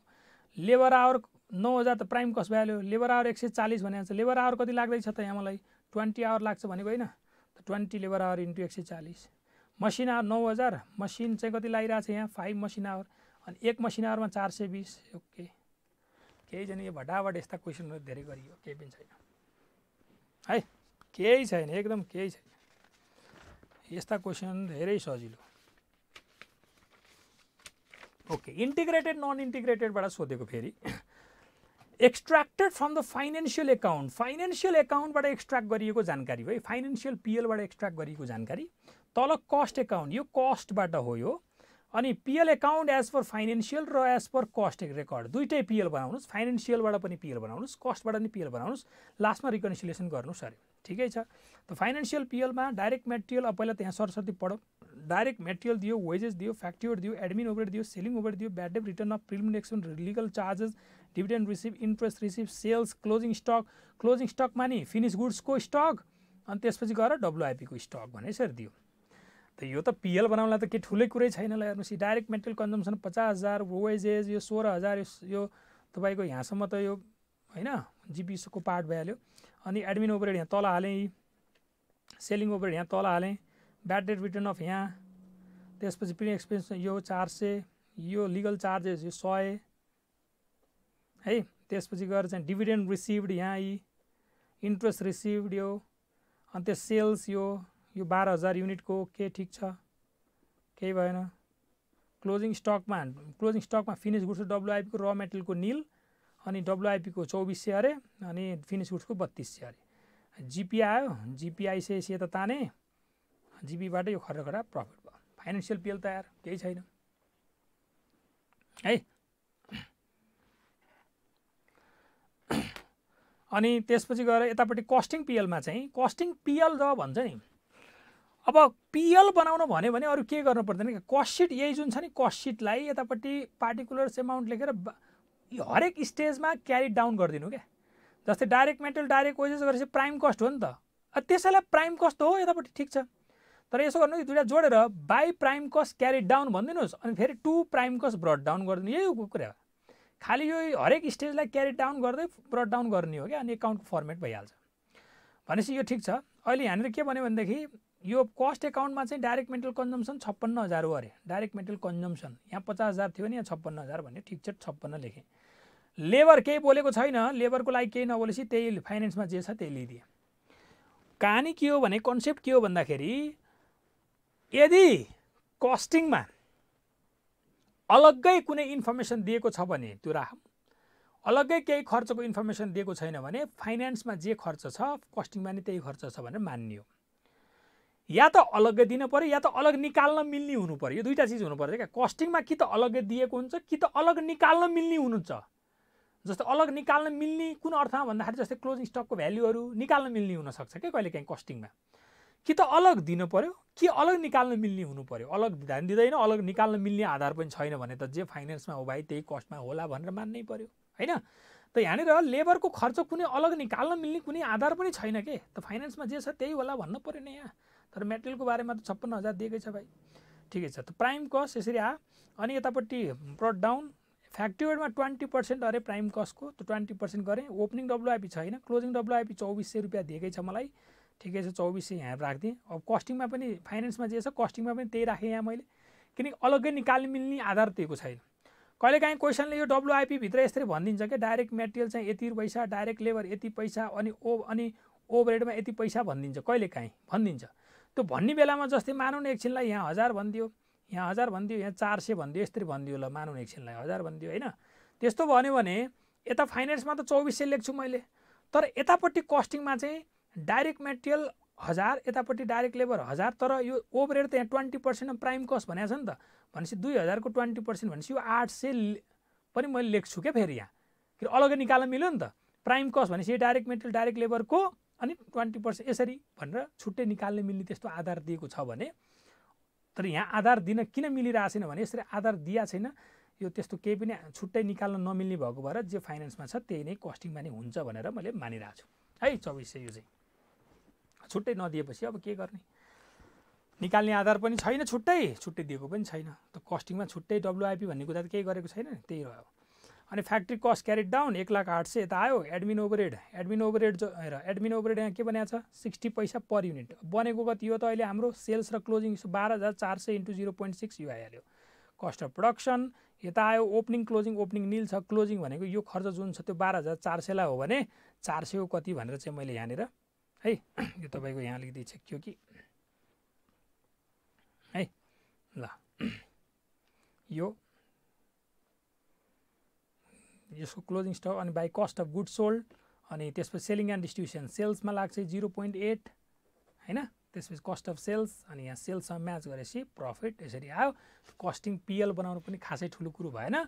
कस्टिङ पिएल बनाउँदाखेरि चाहिँ जस्ट हरेक स्टेजलाई क्यारी डाउन ब्रड डाउन गर्दै जानुपर्ने रहेछ। खासै कुरो ठुलो कुरो भएन। यही कस्ट सिटलाई यहाँ यसो लाइन तानेर बाई पे गरे त हो नि। अदरवाइज यहाँ 2 हटाएर लेख्थेँ। अब यहाँ 2 थपिदिने यतापट्टि बाई हरेक स्टेज लेख्दै ब्रड डाउन क्यारी डाउन ब्रड डाउन गर्दै जाने हो। केही ठुलो कुरो रहेछ है ल। अनि त्यसपछि गएर रिकन्सिलिएसन सोधेको छ। अब रिकन्सिलिएसन गर्न त तपाईँहरूले सिक्नु भएकै छ। रिकन्सिलिएसन गर्न केही समस्या भएन।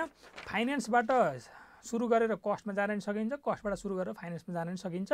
त्यसको लागि मैले तपाईँहरूलाई सिकाएको तरिका के थियो त भन्दाखेरि चाहिँ पहिला दुईटै प्रफिटमा हेर्ने यहाँनिर कहाँनिर फरक परिरहेछ तिनलाई मार्कआउट गर्ने। तिनै फरक परेका कारणहरू यहाँ बिचमा आउने त हो नि हैन। जस्तै अब यहाँनिर तपाईँको यो मेटेरियलमा फरक परिसक्यो नि त 50 र यहाँ 56 छ नि त। मेटेरियलको फरक पर्यो। कहाँ फरक पर्यो स्टार लाउने क्या यहाँ फरक पर्यो नि त। मेटेरियलमा फरक पर्यो। वेजेस सेमै छ। फ्याक्ट्री ओभरहेड हेर्नु यहाँ 17,200 छ हैन। यहाँनिर 16,000 यसलाई मार्क गर्नु पर्यो।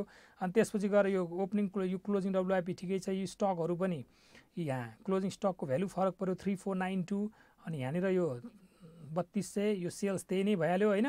अनि त्यसपछि गएर इन्ट्रेस्ट रिसिभ र यो यिनीहरू फरक पर्यो। यिनीहरू कस्टिङमा आएको छैन।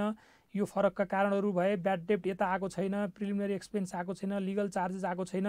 अनि यो selling and distribution overhead admin overhead पनि यहाँ एडमिन ओभरहेड कति छ एडमिन ओभरहेड यहाँ 7,000 यो पनि फरक पर्यो। सेलिङ ओभरहेड कति छ यो पनि यो चाहिँ सेम रहेछ ल है। भनेपछि यी सबै जहाँ टिक लाग्यो नि सबै यता आउनु पर्यो क्या हैन। एडमिन ओभरहेड पनि फरक परिसकेको छ। सेलिङ ओभरहेड त उही रहेछ ल। अब यिनै स्टार जुन लगाउनु भयो यिनै त यहाँ आउनु पर्यो। एउटा गरेर हेर्ने यहाँ मेटेरियल। अब तपाईँले कस्टबाट सुरु गर्दै हुनुहुन्छ। कस्टबाट सुरु गर्ने भनेपछि तपाईँले आफूलाई त्यो कस्ट सिस्टमको एकाउन्टेन्ट बनाइहाल्नु क्या। अनि के भन्नु भने यो डाइरेक्ट मेटेरियल भनेको एउटा खर्च हो। मैले खर्च 56,000 हालेको छु। म कस्टिङको एकाउन्टेन्ट हो। मैले खर्च 56 हालेको छ त उसले खर्च 50,000 हालेको छ। पहिला तपाईँले के हेर्नु पर्यो भने यो एक्सपेन्स हो कि इन्कम हो भनेर हेर्ने क्या। अनि यसको इम्प्याक्ट पिएलमा के छ भनेर हेर्ने।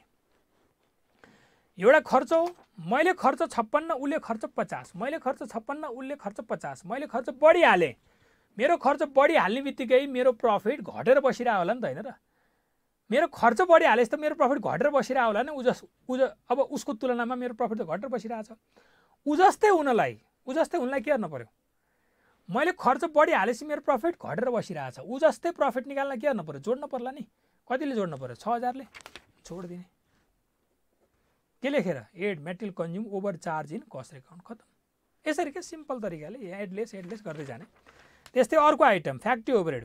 फ्याक्ट्री ओभरहेड यहाँनिर के छ 17,000। मेरो एउटा खर्च हो। यो खर्च मैले धेरै हालेँ उसले कम हाल्यो त्यही भएर मेरो प्रफिट घटेर बसिरहेको होला। उजस्तै उनलाई के गर्नु पर्यो जोड्नु पर्यो। कतिले 17,200 16,000 भनेपछि 1,200 ले 1,1200 ले जोडिदिएँ। ठिक हो यसरी क्या। त्यस्तै अर्को खर्च के छ अर्को खर्च एडमिन ओभरहेड। यहाँ मैले कति हालेको छु 7,440 यहाँ 7,440 बढी हालेको छु। त्यही भएर मेरो प्रफिट घटेर बसिरहेको होला। उस्तै उनलाई जोड्नु पर्यो लेखेर जोडिदिएको छु हैन। एकदम सिम्पल छ। क्लोजिङ स्टकमा यहाँनिर 3200 उसले 3200 क्लोजिङ स्टक भनेको आम्दानीको इफेक्ट हो है। आम्दानी होइन आम्दानीको इफेक्ट हो भनौँ न क्रेडिट साइडमा हालिरहेछ। अनि यतापट्टि हाम्रो क्लोजिङ स्टक कति छ 3492। मैले क्लोजिङ स्टक धेरै हालेँ उसले 3200 मेरो बढी छ नि त 292 ले बढी छ। 292 ले बढी भएको भएर मेरो प्रफिट 292 ले बढी भएर बसिरहेको होला। उजस्तै उनलाई के गर्नु पर्यो घटाउनु पर्यो। यी 292 घटाएँ हेर्नुहोस्। यी लेस के लेख्दै over valuation of closing stuck in cost record. यहाँ के लेख्ने भन्ने कुरा मतलब छैन कि जे लेखे नै हुन्छ। यहाँ तपाईँले लेखे हुन्छ under valuation of closing stuck in financial लेखे पनि हुन्छ। Difference in closing stuck in both system भने पनि हुन्छ। के लेख्नेसँग सरोकार भएन यहाँ माइनस प्लस चाहिँ सही हुनु पर्यो बस माइनस प्लस चाहिँ सही हुनु पर्यो रुल त्यति एकदम सिम्पल यो खर्च हो कि आम्दानी हो यो आम्दानी र खर्च मेरो पिएलमा कस्तो इफेक्ट गइरहेछ केही छैन यसरी नै अब अर्को ब्याड डेब्ट ल भनौँ न ब्याड डेब्ट मैले खर्च हालेकै छैन उसले हाल्यो मैले खर्च हाल्न हालेपछि मेरो प्रफिट बढेर बसिरहेको होला उ जस्तै उनलाई के गर्नु पर्यो घटाउनु पर्यो घटाइदिएँ यस्तै यो नि घटाइदिएँ सब घटाइदिएँ यो इन्कम उसले इन्कम देखाएको छ मैले देखाएको छैन त्यो मेरो प्रफिट घटेर बसिरहेको उ जस्तै उनलाई जोड्नु पर्यो जोडिदिएँ यो पनि जोडिदिएँ ल चाहिहाल्यो केही छैन एकदम सजिलो केही छँदै छैन एकदम सजिलो है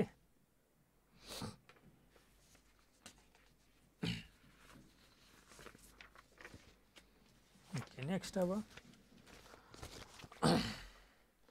यो मटेरियलको क्वेसन एउटा सोधेको थियो एकदम सजिलो यो पनि केही पनि छैन है प्रोड्युसेस अ प्रोडक्ट इएसएस प्रोडक्टको नाम यो भइहाल्यो कन्जम्सन अफ र मेटेरियल जुन छ त्यो चाहिँ 210 केजीदेखि 350 केजी पर विक भ्यारी गर्छ अरे भनेपछि यो मिनिमम कन्जम्सन भइहाल्यो म्याक्सिमम कन्जम्सन भइहाल्यो यही त कुरा हैन 210 देखि 350 केजी पर विक अरे पर विक त मिनिमम कन्जम्सन र म्याक्सिमम कन्जम्सन पर विक दिइरहेछ ठिकै छ the other information is as follows procurement time 5 to 9 days अब यहाँ डेजमा छ यहाँ विकमा छ कि त यसलाई पनि विकमा डेमा लानु पर्ला हैन प्रोक्युरमेन्ट टाइम जुन छन् त्यो टाइमहरू डेजमा छ यहाँ त्यसलाई पनि डेजमा लैदिउँला अहिले मिनिमम र म्याक्सिमम कन्जम्सन जुन पर विक छ त्यसलाई पर डेमा लिएर जाउँदा त्यसपछि एभरेज निकालौँला यो त्यो सबै गरौँला पर्चेस प्राइस पर KG ordering cost 200 storage 1% per month है per month plus 2 per unit per annum consider 365 days a year भन्यो ठिकै छ 365 दिन मान्नुस् एक दिनमा भन्यो 365 दिन ओके ठिकै छ you are required to calculate इओक्यू भन्यो अब इओक्यू भनेको त इओक्यू भनेको त 2A /C हो हैन अब यहाँ चाहिँ 2 into A को क्यालकुलेसन महत्त्वपूर्ण हो ओ त 200 भइहाल्यो डिभाइड बाइ सी भनेको पनि यहाँ पर मन्थ भनेपछि 12% के को त अफ 100 हैन त 12 रुपैयाँ यो प्लस 2 भनेपछि 14 रुपैयाँ भयो यो त 14 रुपैयाँ भयो नि अब ए कसरी निकाल्नुहुन्छ त ए एनुअल रिक्वायरमेन्ट त ए मा छ के अलिकति थोरै सानो त ए मा तपाईले एनुअल रिक्वायरमेन्ट निकाल्दाखेरि चाहिँ अब यहाँ मिनिमम कन्जम्सन अनि म्याक्सिमम कन्जम्सन दिइरहेछ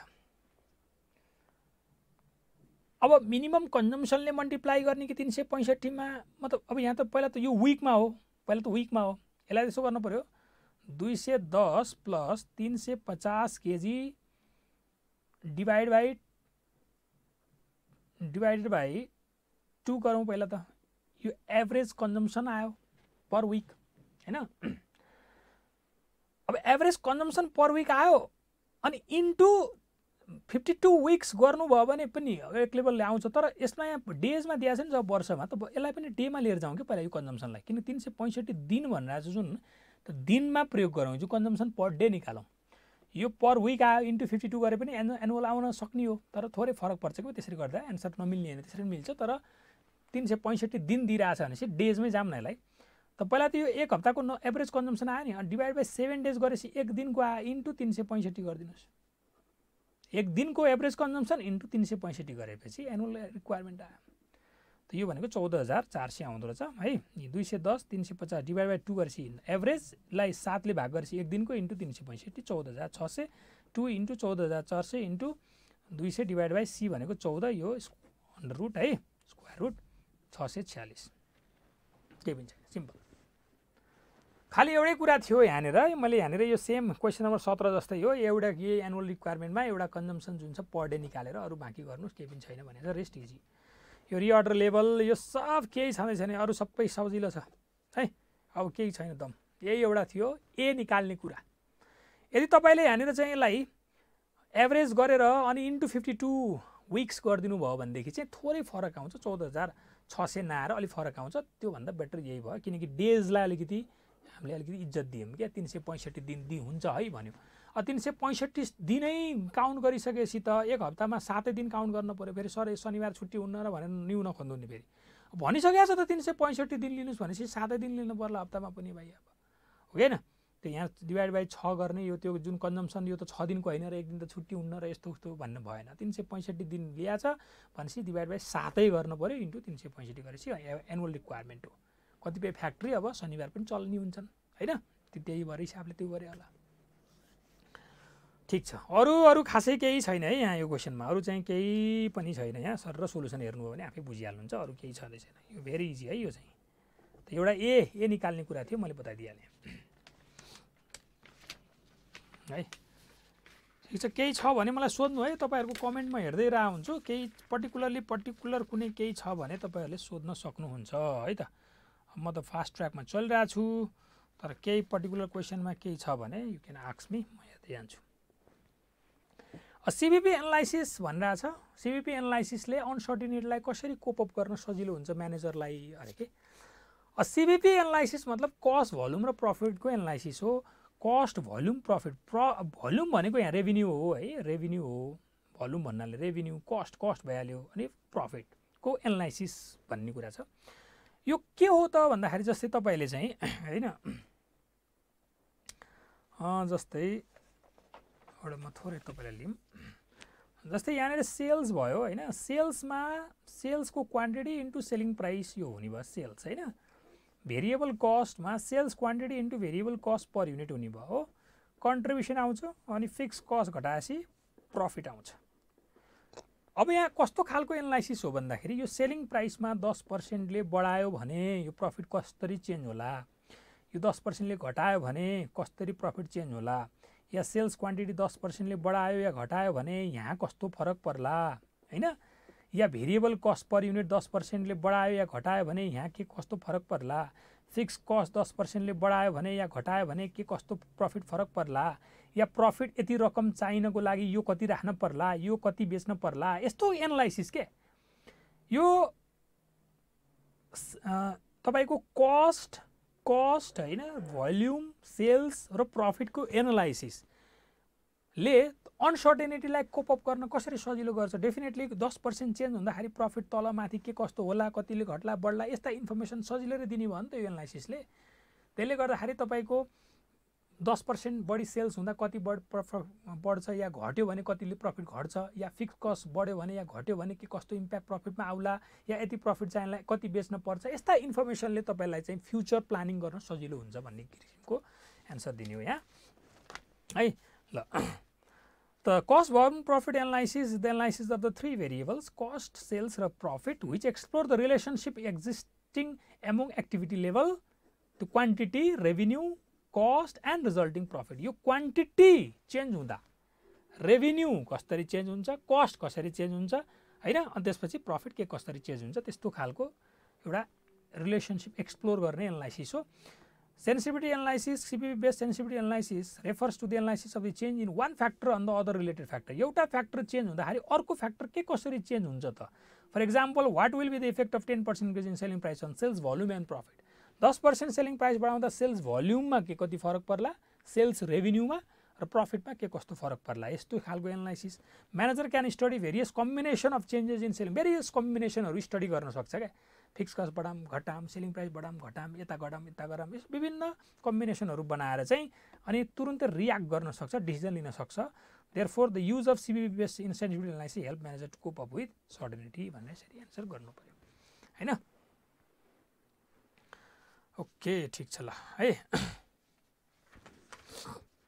ओके अब अर्को नेक्स्ट क्वेसन, क्वेसन नम्बर 4 को ए मा, यो पनि सजिलो छ, सर्भिस कस्टिङमा सोधेको।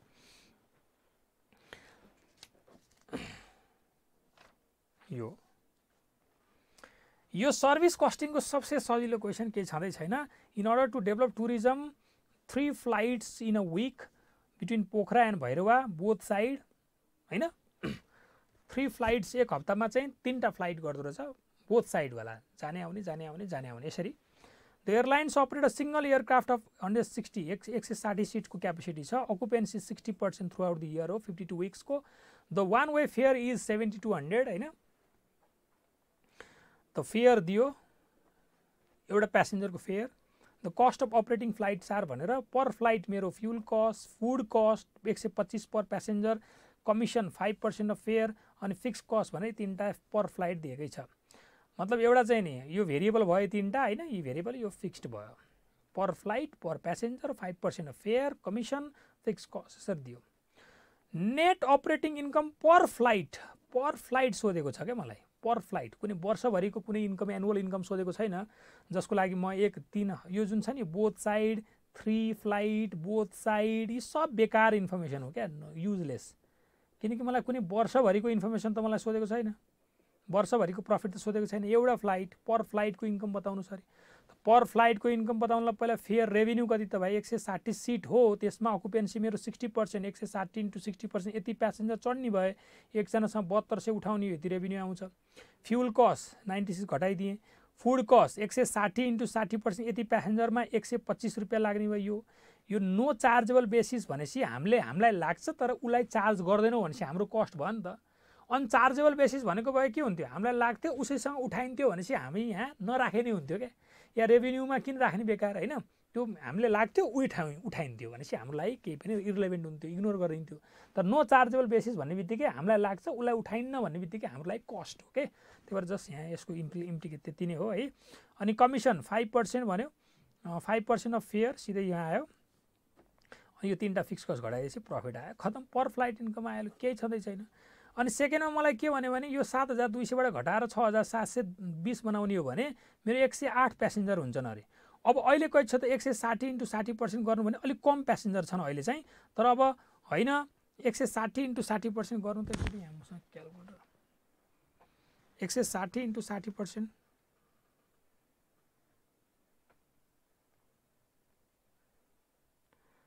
हाँ 160 × 60% भनेको अहिले 96 प्यासेन्जर रहेछन्। अब प्यासेन्जर अहिले तपाईँले भाडा घटाउने हो भने चाहिँ है प्यासेन्जरको सङ्ख्या चाहिँ 108 पुग्छ, 96बाट 108 पुग्छ। तर भाडा घटाउने हो भने 108 धेरै प्यासेन्जर चढ्छन्। के ठिक छ त भाडा घटाउन? Advise whether this proposal should be implemented or not. यदि यो फेयर घटाउने कुरा ठिक हो भनेर सोध्दैछ क्या तपाईँ। प्रफिट बढ्यो भने ठिक हो, अदरवाइज ठिक होइन भनौँला। त्यसरी हेर्नको लागि इभ्यालुएसन अफ प्रपोजल भने मैले यो रेभेन्यू फ्युल कस्ट त्यही नै भइहाल्यो। 108 प्यासेन्जर इन्टु 125 दर खाना जाने भयो, 5% कमिसन जाने भयो, बाँकी फिक्स कस्ट जाने भयो। प्रफिट बढ्दा प्रफिट बढेको छ, त प्रफिट बढेको छ, त्यही भएर प्रपोजल एक्सेप्ट गर्ने या भनौँ न भाडा घटाउने प्रपोजल ठिक हो, भाडा घटाएर जाम है भन्नु पऱ्यो। त यो क्वेसनमा सर्टेन इन्फर्मेसन यो 3 फ्लाइट बोथ साइड यो कुनै युजमा आएन, किनकि मलाई पर फ्लाइट इन्कम निकाल्न सोधेको छ। सिधा revenue minus cost, revenue minus cost, खतम। एकदम सजिलो, यति सजिलो सोधेको थियो, पुरै छोडिदिनुहोस्। ल बजेटको क्वेसन ल हेर्नु, यो पनि अब केही छँदै छैन।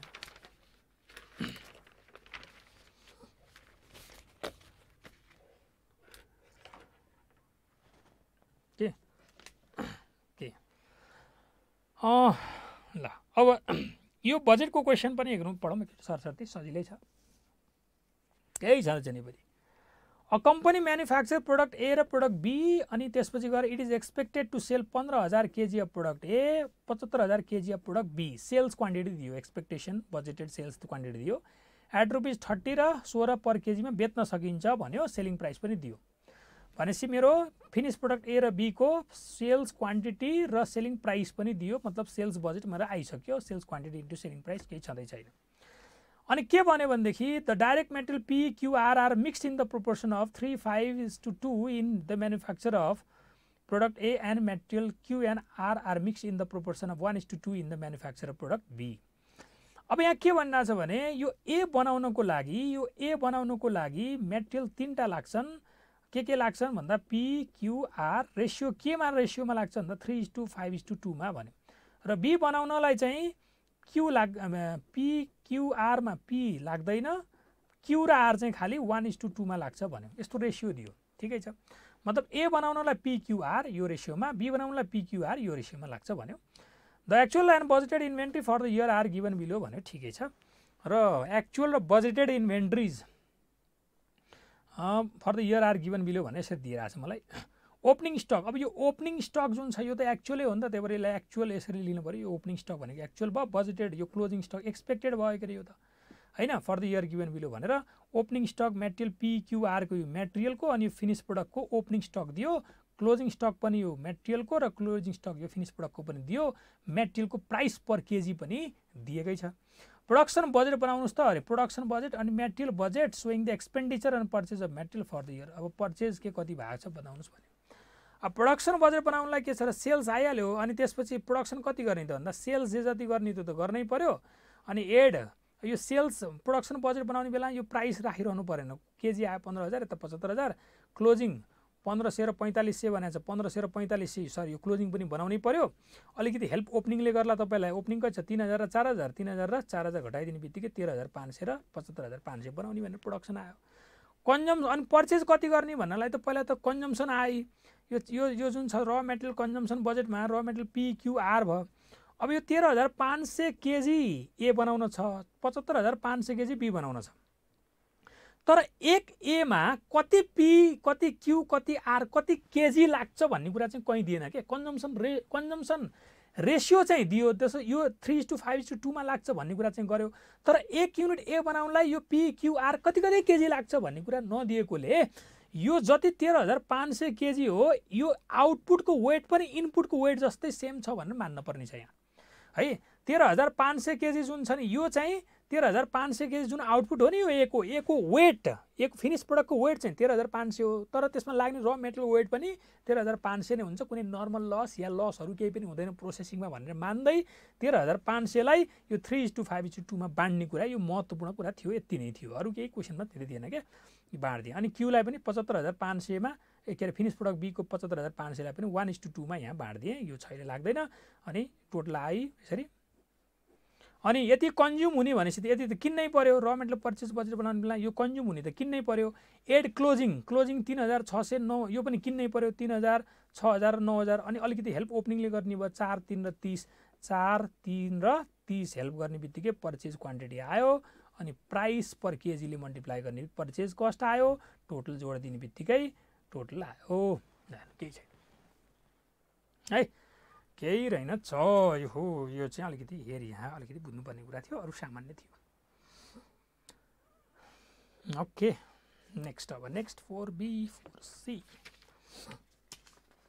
है 4C मा लेबरको सामान्य क्वेशन एकदम सामान्य हो है as factory at 2 location Chitwan र झापामा चितवन र झापामा दुईटा factory Rohan plan is used at Chitwan factory Rohan यहाँ अनि त्यसपछि हालसे प्लान एट झापामा चाहिँ हालसे standard time and basic rate of wages are same for a job which is similar and carried out on similar machine standard time standard our अनि त्यसपछि basic rate of wages standard our मतलब अब यो चितवनमा एउटा particular जब गरिदै होला कुनै वर्करले whatever हैन यो चितवनमा जुन गरिने जबमा लाग्ने स्ट्यान्डर्ड आवर पनि सेम छ स्ट्यान्डर्ड आवर दुईटैमा सेम हो हैन अनि वेजेस रेट जुन छ वेजेस रेट पर आवर जुन छ त्यो पनि वेजेस रेट पर आवर जुन छ त्यो पनि सेम हो भन्यो ठिकै छ सेम हो भन्यो normal working hours is 8 hours per day in 5 day week एक हप्तामा 5 दिन अनि 8 घण्टा एक दिन भनेपछि 40 घण्टा चाहिँ एक हप्तामा कुरा गर्यो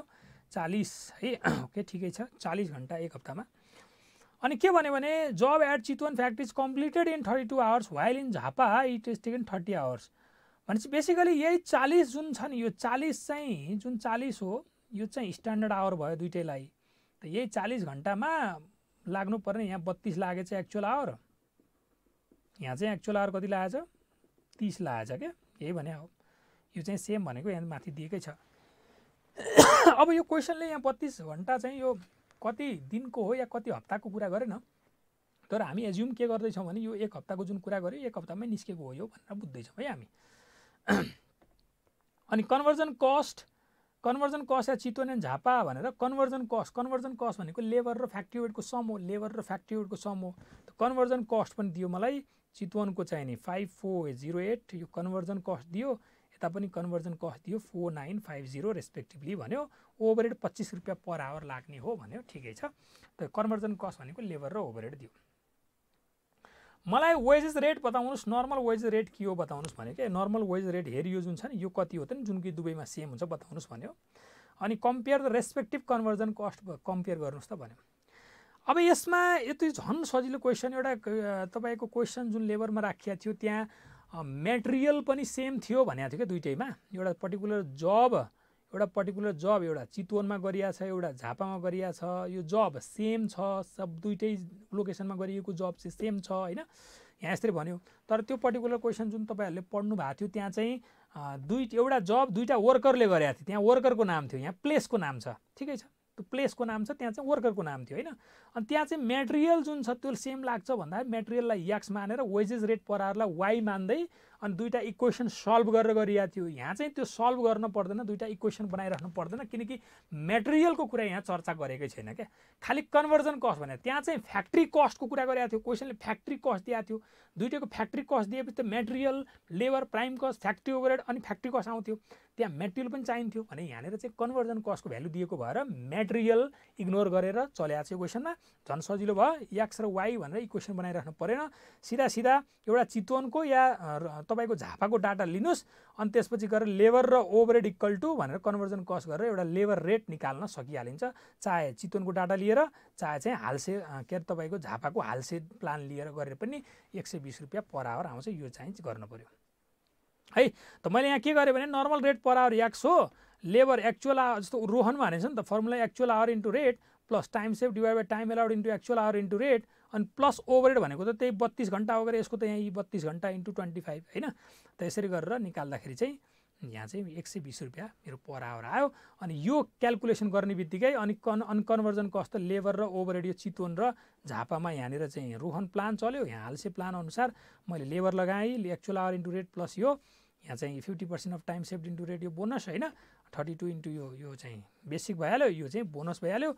अनि 4608 यहाँ 42 चाहिँ लेबर, ओभरहेड भनेको 32 इन्टु 25, यहाँ चाहिँ 30 इन्टु 25 गर्दाखेरि यो केही छँदै छैन है। त यसरी यो एकदम सजिलो क्वेसन। क्वेसन जुन हामीले लेबरमा पढेको क्वेसनमा चाहिँ फ्याक्ट्री कस्ट दिएको थियो दुबईको, त्यसमा मेटेरियल पनि चाहिन्थ्यो, मेटेरियल सेम भनेको थियो, त्यही भएर x मेटेरियल सपोज गरिया थियो, लेबर रेटलाई y सपोज गरिया थियो र दुईटैको इक्वेसन बनाएर चाहिँ सल्भ गरेर अनि x र y निकालेर फेरि कन्भर्जन कस्ट के अरे फ्याक्ट्री कस्ट दुईटैको निकाल है भन्ने क्वेसन थियो।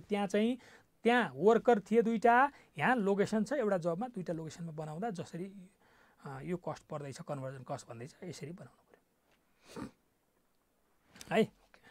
त यो क्वेसन जुन छ क्वेसन नम्बर 9 जस्तै सिमिलर भयो, तर त्यो भन्दा यो अझ इजी हो, ठिक छ,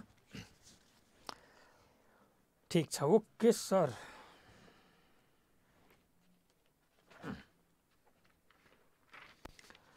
ओके, अब स्ट्यान्डर्ड कस्टिङ यो क्वेसन चाहिँ अलिकति थोरै युनिक आएको थियो, थोरै बताइदिन्छु यसको बारेमा पनि।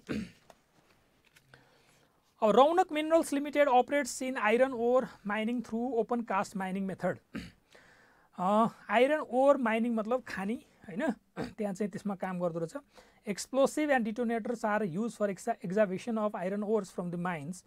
एक्सप्लोसिभहरू प्रयोग गर्दा रहेछौँ, डिटोनेटरहरू यो अब र मेटेरियलहरू होला यो हैन, are use for excavation of iron ओर निकाल्नको लागि हामी यो चिजहरू मेटेरियलहरू प्रयोग गर्छौँ। The following are the details of the standard quantity of explosive materials and use for mining. Use for है यो for mining. Okay.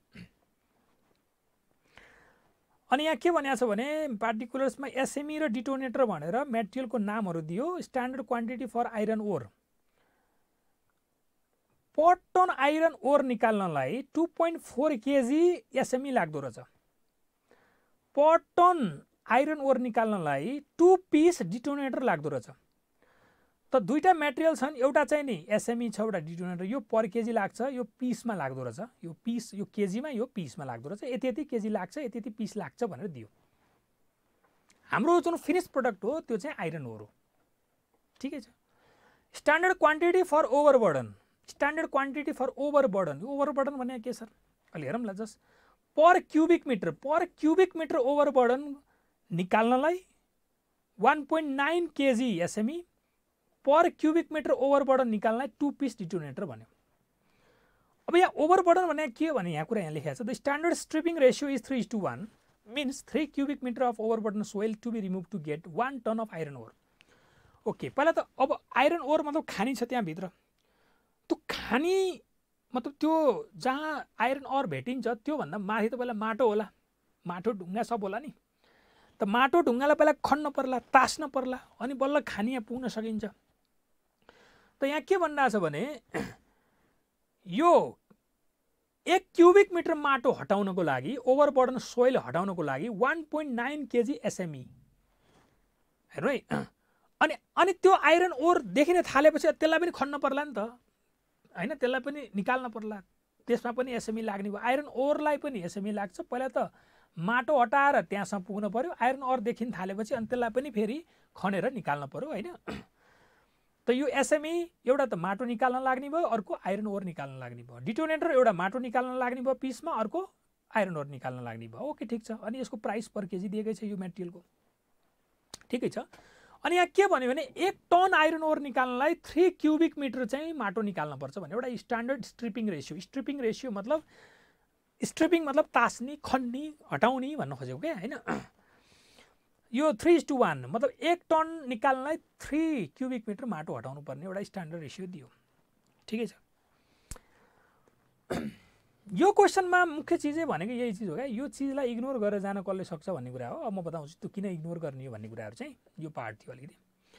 During the month of July 2022 the company produce 20,000 tons of iron or and removed 58,000 cubic metre of ओबी। जुलाई महिनामा चाहिँ यति ton निकालियो, यति cubic metre माटो हटाइयो अनि यति टन आइरन ओर निकालियो। The quantity of exclusive material used and paid for the month is as follows. Material SME यति प्रयोग गरियो, डिटोनेटर यति पिस प्रयोग गरियो, यति पैसा तिरियो भन्यो। You are required to compute cost variance, price र quantity variance भनेर सोध्दैछ, ठिक छ। ओके, अब यहाँ भेरिएन्स निकाल्नको लागि पहिला त डाटा तयार गर्नुपर्छ भनेको थिएँ मैले। मेटेरियल भेरिएन्सको डाटा तयार गर्नुको लागि पहिला त एक्चुअल प्रोडक्सन, मेरो एक्चुअल काम के भएको त नि, एक्चुअल प्रोडक्सन या एक्चुअल वर्क के भएको त भन्दाखेरि sir 20,000 tonnes iron or produce, 58,000 cubic metre of ओभरबर्डन soil removed हैन, ओभरबर्डन सोइल रिमुभड, यो हो नि त काम भएको। काम भएको त यही त हो नि। 20,000 टन निकालियो, 58,000 माटो रिमुभ गरियो र 20,000 टन आइरन ओर निकालियो भनेपछि यति काम गर्नको निमित्त लाग्नुपर्ने मेटेरियल कति हो, लाग्यो कति, यही हो भेरिएन्स। सर यति गर्नको लागि लाग्नुपर्ने के थियो त भन्दाखेरि चाहिँ standard क्वान्टिटीमा SME 20,000 ton into 2.4 plus अनि 58,000 क्युबिक मिटर इन्टु 1.9 भन्दाखेरि 1,58,200 केजी लाग्नुपर्ने हो एसएमई। 1,58,200 केजी लाग्नुपर्ने हो, के रेटले लाग्नुपर्ने हो, 40 ले। यति खर्चमा उम्किनु पर्ने थियो तर लाग्यो कति, 1,67,200 एमाउन्ट 63, यही त हो सिम्पल रेट। यो ब्यालेन्सिङ फिगर आइहाल्यो हैन। त्यस्तै नै डिटोनेटरमा 20,000 ton into 2 piece, 20,000 ton into 2 piece plus 58,000 cubic metre into 2 piece 156 piece लाग्नु पर्नेमा लाग्यो कति त, 156 पिस 20 को दरले यति लाग्नु पर्नेमा लाग्यो कति त, 1,18,400 लाग्यो। अनि जसको खर्च यति भनेपछि ब्यालेन्स फिगर रेट आयो भनेपछि अब मेरो यहाँनिर मेटेरियल कस्ट भेरिएन्स भनेको यो कस्टको डिफरेन्स त हो नि। यति लाग्नु पर्नेमा यति लाग्यो भैया भनेपछि फेभरेबल भयो हैन। 94,48,000 यता 87,80,800 फेभरेबल भयो। यो फेभरेबल के कारणले भयो त, क्वान्टिटी नै कम लाएर हो कि युजेस भेरिएन्स हो कि कम रेटमा किनेर हो त नि। यो मेटेरियलको कस्ट कम लाग्यो कसरी त नि, लाग्नुपर्ने क्वान्टिटी नै कम लाएर हो कि कम रेटमा किनेर हो। मेटेरियलको कन्जम्सन म्यानेजरलाई स्याबासी दिउँ कि मेटेरियलको प्राइस म्यानेजरलाई, मेटेरियलको रेट म्यानेजरलाई, मेटेरियल किन्ने पर्चेस डिपार्टमेन्टलाई स्याबास दिउँ कि यतापट्टि प्रोडक्सन डिपार्टमेन्टलाई स्याबास दिउँ भन्ने कुरा के। त त्यसमा के भन्यो, मेटेरियल युजेस भेरिएन्समा के हेरियो भन्दाखेरि क्वान्टिटीको difference multiply by standard rate, क्वान्टिटीको difference multiply by standard rate, अनि प्राइसको भेरिएन्समा रेटको difference multiply by actual quantity, यही हो कुरा त, सिम्पल खतम हैन। मेटेरियल युजेसमै 1,58,200 माइनस यो, सर 1,58,200 माइनस यो गर्ने बित्तिकै धेरै लाग्यो नि त, लाग्नुपर्ने यति थियो धेरै लाग्यो नि। अनि इन्टु 40 स्ट्यान्डर्ड प्राइसले मल्टिप्लाई गरिन्छ एडभर्स। यसमा 156 यति लाग्यो भनेपछि यहाँ फेभरेबल इन्टु 20 भनेपछि अल्टिमेटली फेभरेबल 3,92,000। प्राइस भेरिएन्स 40 मा किन्नुपर्ने थियो 38 भनेपछि यहाँ पनि फेभरेबल, तर in multiply by actual क्वान्टिटीले multiply गरिन्छ, actual क्वान्टिटीले। प्राइसको difference multiply by actual quantity, क्वान्टिटीको difference multiply by standard, यही त कुरा हैन। यसरी गरेर यो पनि भइहाल्यो हैन। अब यहाँनिर कुरा चाहिँ एउटा के चाहिँ बुझ्न पर्यो भने सर यो इन्फर्मेसनलाई किन इग्नोर गरिराखिया छ त, हेर यो चिज। अब यहाँ एउटा मुख्य कुरा के हो भन्दाखेरि चाहिँ सुन्नु है, यहाँ कुनै विद्यार्थीको दिमागमा यसरी चल्न सक्छ सर यो एसएमई जुन छ यो एसएमईमा कति लाग्नुपर्ने थियो भनेर निकाल्दाखेरि त 20,000 टन निकालेको ल 20,000 × 2.4 यो ठिक छ प्लस हेरि 58,000 नभएर 20,000 टन निकाल्नको लागि त इन्टु 3 क्युबिक मिटर लाग्नुपर्ने भनेको 60,000 क्युबिक मिटर माटो फ्याँक्नुपर्ने अनि इन्टु अनि 1 क्युबिक मिटरमा 1.9 भनेपछि यसरी आउनुपर्ने होइन र जस्तो लाग्छ के यो 20,000 इन्टु 3 पोइन्ट भने 60 भयो नि त यहाँ 60 यहाँ पनि 60,000 × 2 यसरी लाग्नुपर्ने होइन र यसलाई युज गर्नुपर्ने होइन यसलाई यो इन्फर्मेसनलाई युज गर्नुपर्ने होइन भन्ने जस्तो लाग्छ यो चाहिँ हुँदैन हेर्नुहोस् है अब एउटा के बुझ्न पर्यो भने सुन्नु है ध्यानले एकदम यहाँ हामीले कसको पर्फर्मेन्सलाई इभ्यालुएसन गरिरहेछौँ भन्ने बुझ्ने हो क्या यो महत्त्वपूर्ण कुरा छ मेटेरियल भेरिएन्स निकाल्दाखेरि चाहिँ मेटेरियलमा कसको कन्ट्रोल छ उसको भेरिएन्स निकाल्दाखेरि चाहिँ उसको पर्फर्मेन्स एनालाइसिस गर्दाखेरि चाहिँ के भनिदिनु पर्यो भने सुन्नु है अब हेर्नु 20,000 टन त्यहाँ पछि 20,000 टन निकालियो त्यसमा लाग्नुपर्ने र मेटेरियल कति थियो ठिक छ अब ओभरबर्डन सोइल 60,000 हटाउनु पर्नेमा उसले 58,000 क्युबिक मिटर हटाएछ त 58,000 क्युबिक मिटर हटाउनलाई लाग्नुपर्ने र मेटेरियल कति हो र लागेको कति हो त्यो एनालाइसिस गरेर म मेरो इभ्यालुएसन गर्नुपर्ने हो मतलब मेटेरियलको कन्जम्सन म्यानेजरको इभ्यालुएसन कसरी गर्ने त तपाईले यसरी बुझ्नुहोस् कि एकछिनलाई मानौ यहाँ 58,000 छोडिदिनु अहिले एकछिनलाई मानौ यहाँ 60,000 लाग्नुपर्ने हो नि त स्ट्यान्डर्ड त होइन र यो बुझ्ने कोसिस गर्नु है 60,000 लाग्नुपर्ने हो 60,000 क्युबिक मिटर माटो फ्याँक्नुपर्ने हो तर मानिलियो एकछिनलाई कि 80,000 क्युबिक मिटर फ्याँकिएछ ठिक हो अनि 80,000 क्युबिक मिटर लेख्ने बेलामा पनि त मैले 60,000 लेख्न थालेँ भने 80,000 क्युबिक मिटर माटो फ्याँक्दाखेरि लाको मेटेरियल कस्ट हो यो हेर यो कस्ट दिएको जुन छ नि 80,000 क्युबिक मिटर माटो फ्याँक्दाखेरि लाको कस्ट हो उसले 80,000 माटो फ्याँक्न लगायो भनेपछि त्यसको लागि लागेको खर्च हो भनेपछि त अनि तपाईले यहाँ 60,000 को स्ट्यान्डर्ड राखेर त भएन नि 80,000 माटो फ्याँक्न लागेको कस्टसँग 60,000 को स्ट्यान्डर्ड कम्पेयर गरेर हुन्छ 80,000 माटो फ्याँक्दाखेरि 80,000 को लागि लागेको कस्ट 80,000 लाई लाग्नुपर्ने कस्ट भन्नु पर्ला नि अहिले 58,000 मा अलि बुझ्नुहुन्न कि तपाईँ मैले भने कि 80,000 भयो भने एकछिनलाई सोचौँ न यहाँ के हुन्छ त 80,000 क्युबिक मिटर त 80 लाई लाग्नुपर्ने लेखियो भने मिल्यो के किनकि 80,000 को खर्च हो नि सर तपाईले त 80,000 चाहिँ क्युबिक मिटर माटो फ्याँक्न लाउनु भयो नि त मलाई त तपाईको प्लानिङै गलत छ हैन तपाईले यो 3:1 यो स्ट्यान्डर्ड स्ट्रिपिङ रेशियो भन्दै हुनुहुन्थ्यो 1 निकाल्नलाई 3 कहाँ चाहिँ त्यो 1 निकाल्नलाई 3 हो त यत्रो धेरै लाग्ने रहेछ त तपाईको 4:1 रहेछ ल हेर्नुस् 1 पाउनलाई 4 क्युबिक मिटर चाहिँ हटाउनु पर्ने 1 टन पाउनको लागि 4 क्युबिक मिटर हटाउनु पर्ने चिजलाई तपाईले 3:1 भनिदिएर अनि मेरो इभ्यालुएसन गरेर हुन्छ तपाईलाई चाहिँ 80,000 क्युबिक मिटर माटो हटाउन लाउनु भयो मलाई अनि त्यसमा लायो डिटोनेटर त्यसमा लायो एसएमई त्यत्रो खर्च भयो 80,000 को खर्च भयो अनि 80,000 मै लाग्नुपर्ने कति भनेर राखियोस् न त मेरो स्ट्यान्डर्ड मलाई गाली गर्ने हो भने यहाँ 80,000 को एक्चुअल राख्ने अनि यहाँ चाहिँ अनि 60,000 को चाहिँ स्ट्यान्डर्ड भनेर हुन्छ त मलाई मेरो गल्ती हो त प्लानिङको गल्ती हो प्लानिङ भेरिएन्स हो त्यो मेरो साँच्चै हेर्ने हो भने मलाई के हेर्दिन पर्यो भने यो 20,000 टनमा लाग्नुपर्ने र 80,000 यो 80,000 सोच्नु है एकछिनलाई 80,000 क्युबिक मिटर माटो फ्याँक्दाखेरि लाग्नुपर्ने मेटेरियल भन्नु न 80,000 मा लाग्यो अनि त्यो तपाईले चाहिँ 60,000 लाग्नु भयो त भाइ मलाई त म्यानेजरले त 80,000 क्युबिक मिटर फ्याँक्न लगाइदिएको छ त मलाई म के गरौँ मेरो कन्ट्रोलमा के छ त मेरो कन्ट्रोलमा एसएमई र डिटोनेटरको युज हो नि त माटो कति फ्याँक्ने कति गहिराइमा जाने भन्ने कुरा त मेरो प्लानिङको कुरा थिएन त्यहाँ मतलब सही तरिकाले जति 1 क्युबिक मिटरमा जति लाग्नु पर्ने त्यो हिसाबले त्यो भन्दा नबढाइकिन गरिदिनु पर्यो नि मेरो काम त त्यति नै हो हैन तपाई यहाँ 80,000 चाहिँ हटाउँदै हुनुहुन्छ 80,000 को लाग्यो खर्च अनि 80,000 हैन 60,000 हटाउनु पर्ने यहाँ पुरै इन्टायर म्यानेजमेन्टको स्ट्यान्डर्ड भर्सेस एक्चुअल हेर्न खोजेको हैन कि यहाँ चाहिँ त्यो पर्टिकुलर म्यानेजर जसको हातमा एसएमई र डिटोनेटर को कन्ट्रोल छ उसको पर्फर्मेन्स इभ्यालुएसन गर्दाखेरि उलाई के भन्नु पर्यो भन्दाखेरि तपाईको काम 20,000 टन निकालेको 80,000 क्युबिक मिटर माटो रिमुभ गरेको भनेपछि यो आउटपुटको लागि लाग्नु पर्ने मेटेरियल लागेको मेटेरियल यसरी भेरिएन्स एनालाइसिस गर्ने हो त्यो 80 र 60 जुन 80 र 60 को जुन छ नि यो 80 हो भन्दै छु है म तपाईलाई 58 मा अलि बुझिदैन है केस 80 र 60 को जुन डिफरेन्स हो त्यो प्लानिङ भेरिएन्स हो त प्लानिङ भेरिएन्स यहाँ आउने कुरो भएन। 80,000 को लागि लागेको यो 80,000 कै लाग्नुपर्ने भनेर निकाल्नु पर्यो क्या, ठिकको कुरा। त्यही भएर चाहिँ नि यो एक्चुअल वर्क लेख्ने हो, त्यो स्ट्यान्डर्ड स्ट्रिपिङ रेसियो युजमा आउँदैन हाम्रो सोलुसनमा, युजलेस है त। ओके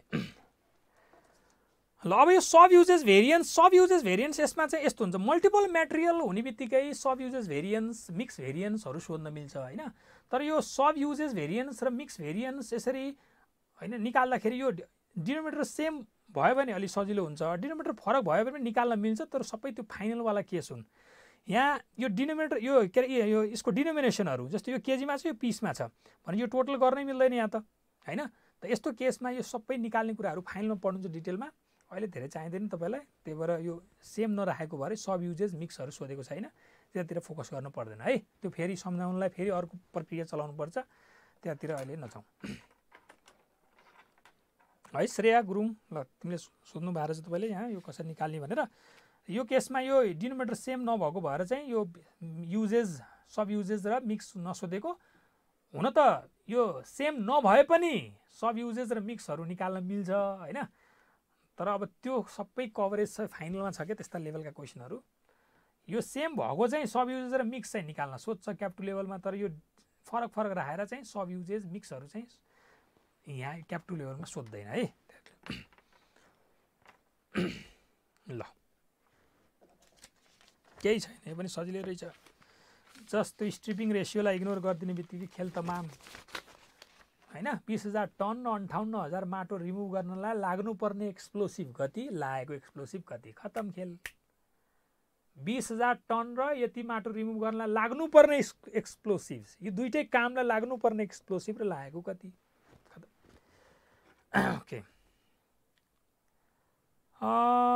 जान्छ प्रब्लम सल्भ गर्दा कन्फिडेन्स नै आउँदैन सर, पढेको सबै बिर्सिँदै जान्छ। यो यस्तो छ अब सबै पढेको बिर्सिने भने सबै त याद रहँदैन, फटाफट रिभिजन गर्ने हो, हिँड्ने हो, जस्ट भ्याउँदै गइरहेको छु भन्ने तरिकाले अघि बढ्ने हो। अहिले अब सम्झिने यो त्यो रिभिजन गर्दै जाने हो, फेरि सम्झन्छ, रिभिजन गर्दा चाहिँ सम्झिने हुनु पर्यो, एक्जामको अघिल्लो दिन पुराको पुरा क्वेसन पल्टाएर जान सक्ने चाहिँ हुनु पर्यो। बाँकी अहिले सम्झिने, अहिले त कहाँ सम्झिन्छ र, पटक रिभिजन गर्दै जाँदाखेरि एक्जामको अघिल्लो दिन बल्ल सम्झिने हुन्छ, अहिले कहाँ सम्झिन्छ हेर्ने। अहिले त जस्ट रिभिजन गर्ने स्पिड बढाउँदै जाने हो होइन, त्यही कभरेजमा जाने है त। ल अनि अर्को सोधेको थियो प्रोडक्टिभ अनप्रोडक्टिभ र मिक्स कस्ट सेन्टर अरे। अब सेन्टर भनेको चाहिँ एउटा सेन्टर भनेको एक हिसाबले डिपार्टमेन्ट जस्तो हो क्या, जहाँ सेन्टर मतलब केलाई फोकस राखेर हामी कस्टहरू एकुमुलेट गर्छौँ, जम्मा गर्छौँ भन्ने कुरा हो। अब यहाँ सेन्टर भन्नाले यहाँ एक हिसाबले डिपार्टमेन्ट भन्न खोजे, productive unproductive and mix cost centre अरे। अब यो प्रोडक्टिभ सेन्टर मतलब त्यो सेन्टर, त्यो ठाउँ, त्यो डिपार्टमेन्ट जहाँ प्रोडक्सन हुन्छ। अनप्रोडक्टिभ जहाँ प्रोडक्सन हुँदैन, जहाँ सर्भिस मात्रै दिइन्छ, प्रोडक्सन हुँदैन सर्भिस दिइन्छ। मिक्स जहाँ प्रोडक्सन पनि हुन्छ सर्भिस पनि दिइन्छ, खतम। जहाँ प्रोडक्सन हुन्छ मतलब फ्याक्ट्री डिपार्टमेन्टहरू होइन, जहाँ प्रोडक्सनहरू हुने भयो, फ्याक्ट्री भयो, मसिन सप्सहरू भयो, वेल्डिङ सप्सहरू भयो, एसेम्बली सप्सहरू भयो, जहाँ प्रोडक्सन हुन्छ क्या। Centre are those whose are actually engage in making the product, the र material handle are there converted into saleable product. In such centre both direct and indirect cost are incurred, जहाँ production हुन्छ, खतम। Productive cost centre. Unproductive जहाँ production हुँदैन service दिइन्छ। Service are do not make the product but provide service to the productive centre, example administrative, repair and maintenance, store होइन। Mix त्यो centre जहाँ both are which are engage both on production and service, example tool shop. Tool सपले के गर्ने भयो त, यो dies and jigs for specific अर्डरको लागि कुनै डाइजहरू बनाउनु पऱ्यो, कुनै होइन टेलर मेड त्यस्तै कुनै इक्विपमेन्टहरू बनाउनु पऱ्यो भने त्यो प्रोडक्टिभ कस्ट सेन्टर हुने भयो। त्यतिखेर तिनीहरू म्यानुफ्याक्चर गर्ने भयो नि त, यो प्रोडक्सनसँग डाइरेक्टली इन्भल्भ हुने भयो।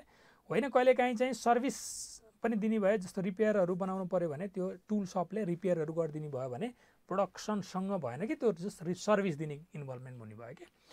त्यसरी मिक्स कस्ट सेन्टर भन्ने कुराहरू भयो। त्यही हो लिमिटेसन अफ बिइपी एनालाइसिस भन्यो। बिइपी एनालाइसिसको लिमिटेसन भनौँ, एजम्सन भनौँ होइन, त्यो एउटै कुरा हो। जस्तो बिइपीमा फर्मुला के थियो त भन्दाखेरि, बिइपी युनिट्समा फर्मुला के थियो भन्दाखेरि fix cost divide by selling price minus variable cost per unit. त्यसका एजम्सनहरू के छ भन्दाखेरि यो कस्टलाई फिक्स कस्ट भेरिएबल कस्टमा सेग्रिगेट गर्न मिल्छ है भन्ने एउटा एजम्सन हो क्या।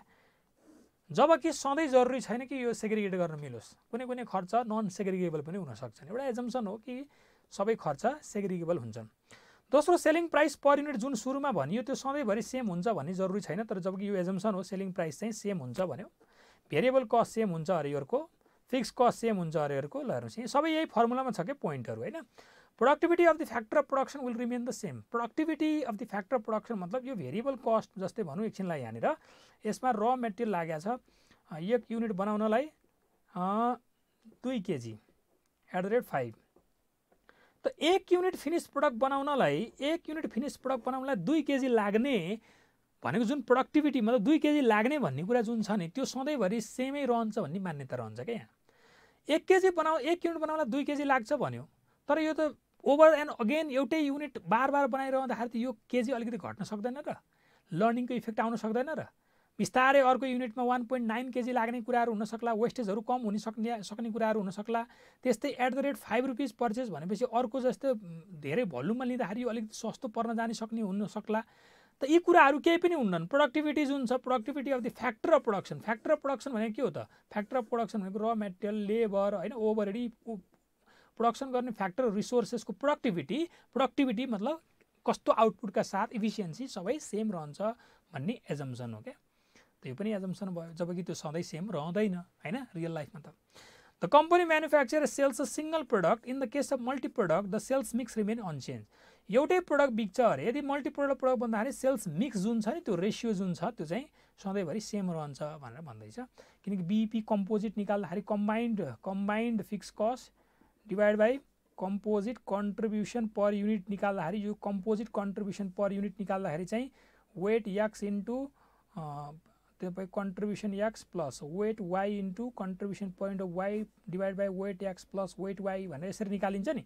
त यो जुन वेट हो यो वेट जुन छ यो वेट चाहिँ अनचेन्ज हुन्छ अरे क्या। मतलब एक्स र वाईको जुन बजारमा सेल्स हुने रेसियो छ त्यो चाहिँ अनचेन्ज हुन्छ भने त जब चेन्ज हुनसक्छ। जुन सुरुमा हामीले चाहिँ नि जस्तै मानौँ न ए र बी 2:1 मा बिक्छ है भन्यौँ भनेपछि यो 2 युनिट बिक्दा यो 1 युनिट बिक्छ है भन्ने जुन अनुमान छ त्यो सधैँभरि सेम रहन सक्छ र। तर यो फर्मुला यदि चलिरहेछ भनेदेखि यो फर्मुलाले त्यो एजम्पसन लिइरहेछ, त्यो लिमिटेसन हो भन्ने कुराहरू के। त यिनै कुराहरू लेखिदिने हो। त यसमा सिम्पल छ, यो फर्मुलाबाटै तपाईँले पुरै पोइन्ट पाइहाल्नुहुन्छ है। कस्टलाई सेग्रिगेट गर्न मिल्छ, यो same over the period, productivity same, mix same, ल खतम पोइन्ट हैन। ल यो पनि भयो।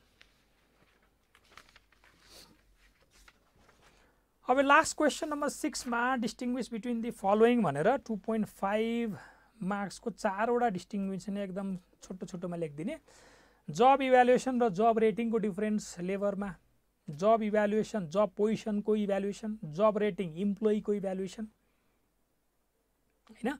जस्तो के हुन्छ भने तपाईँको एउटा अर्गनाइजेसनमा चाहिँ विभिन्न जब पोजिसन होला, जब पोजिसन हैन। कोही के म्यानेजर छन्, कोही चाहिँ सुपरभाइजर छन्, कोही लेबर छन्, कोही के छन्।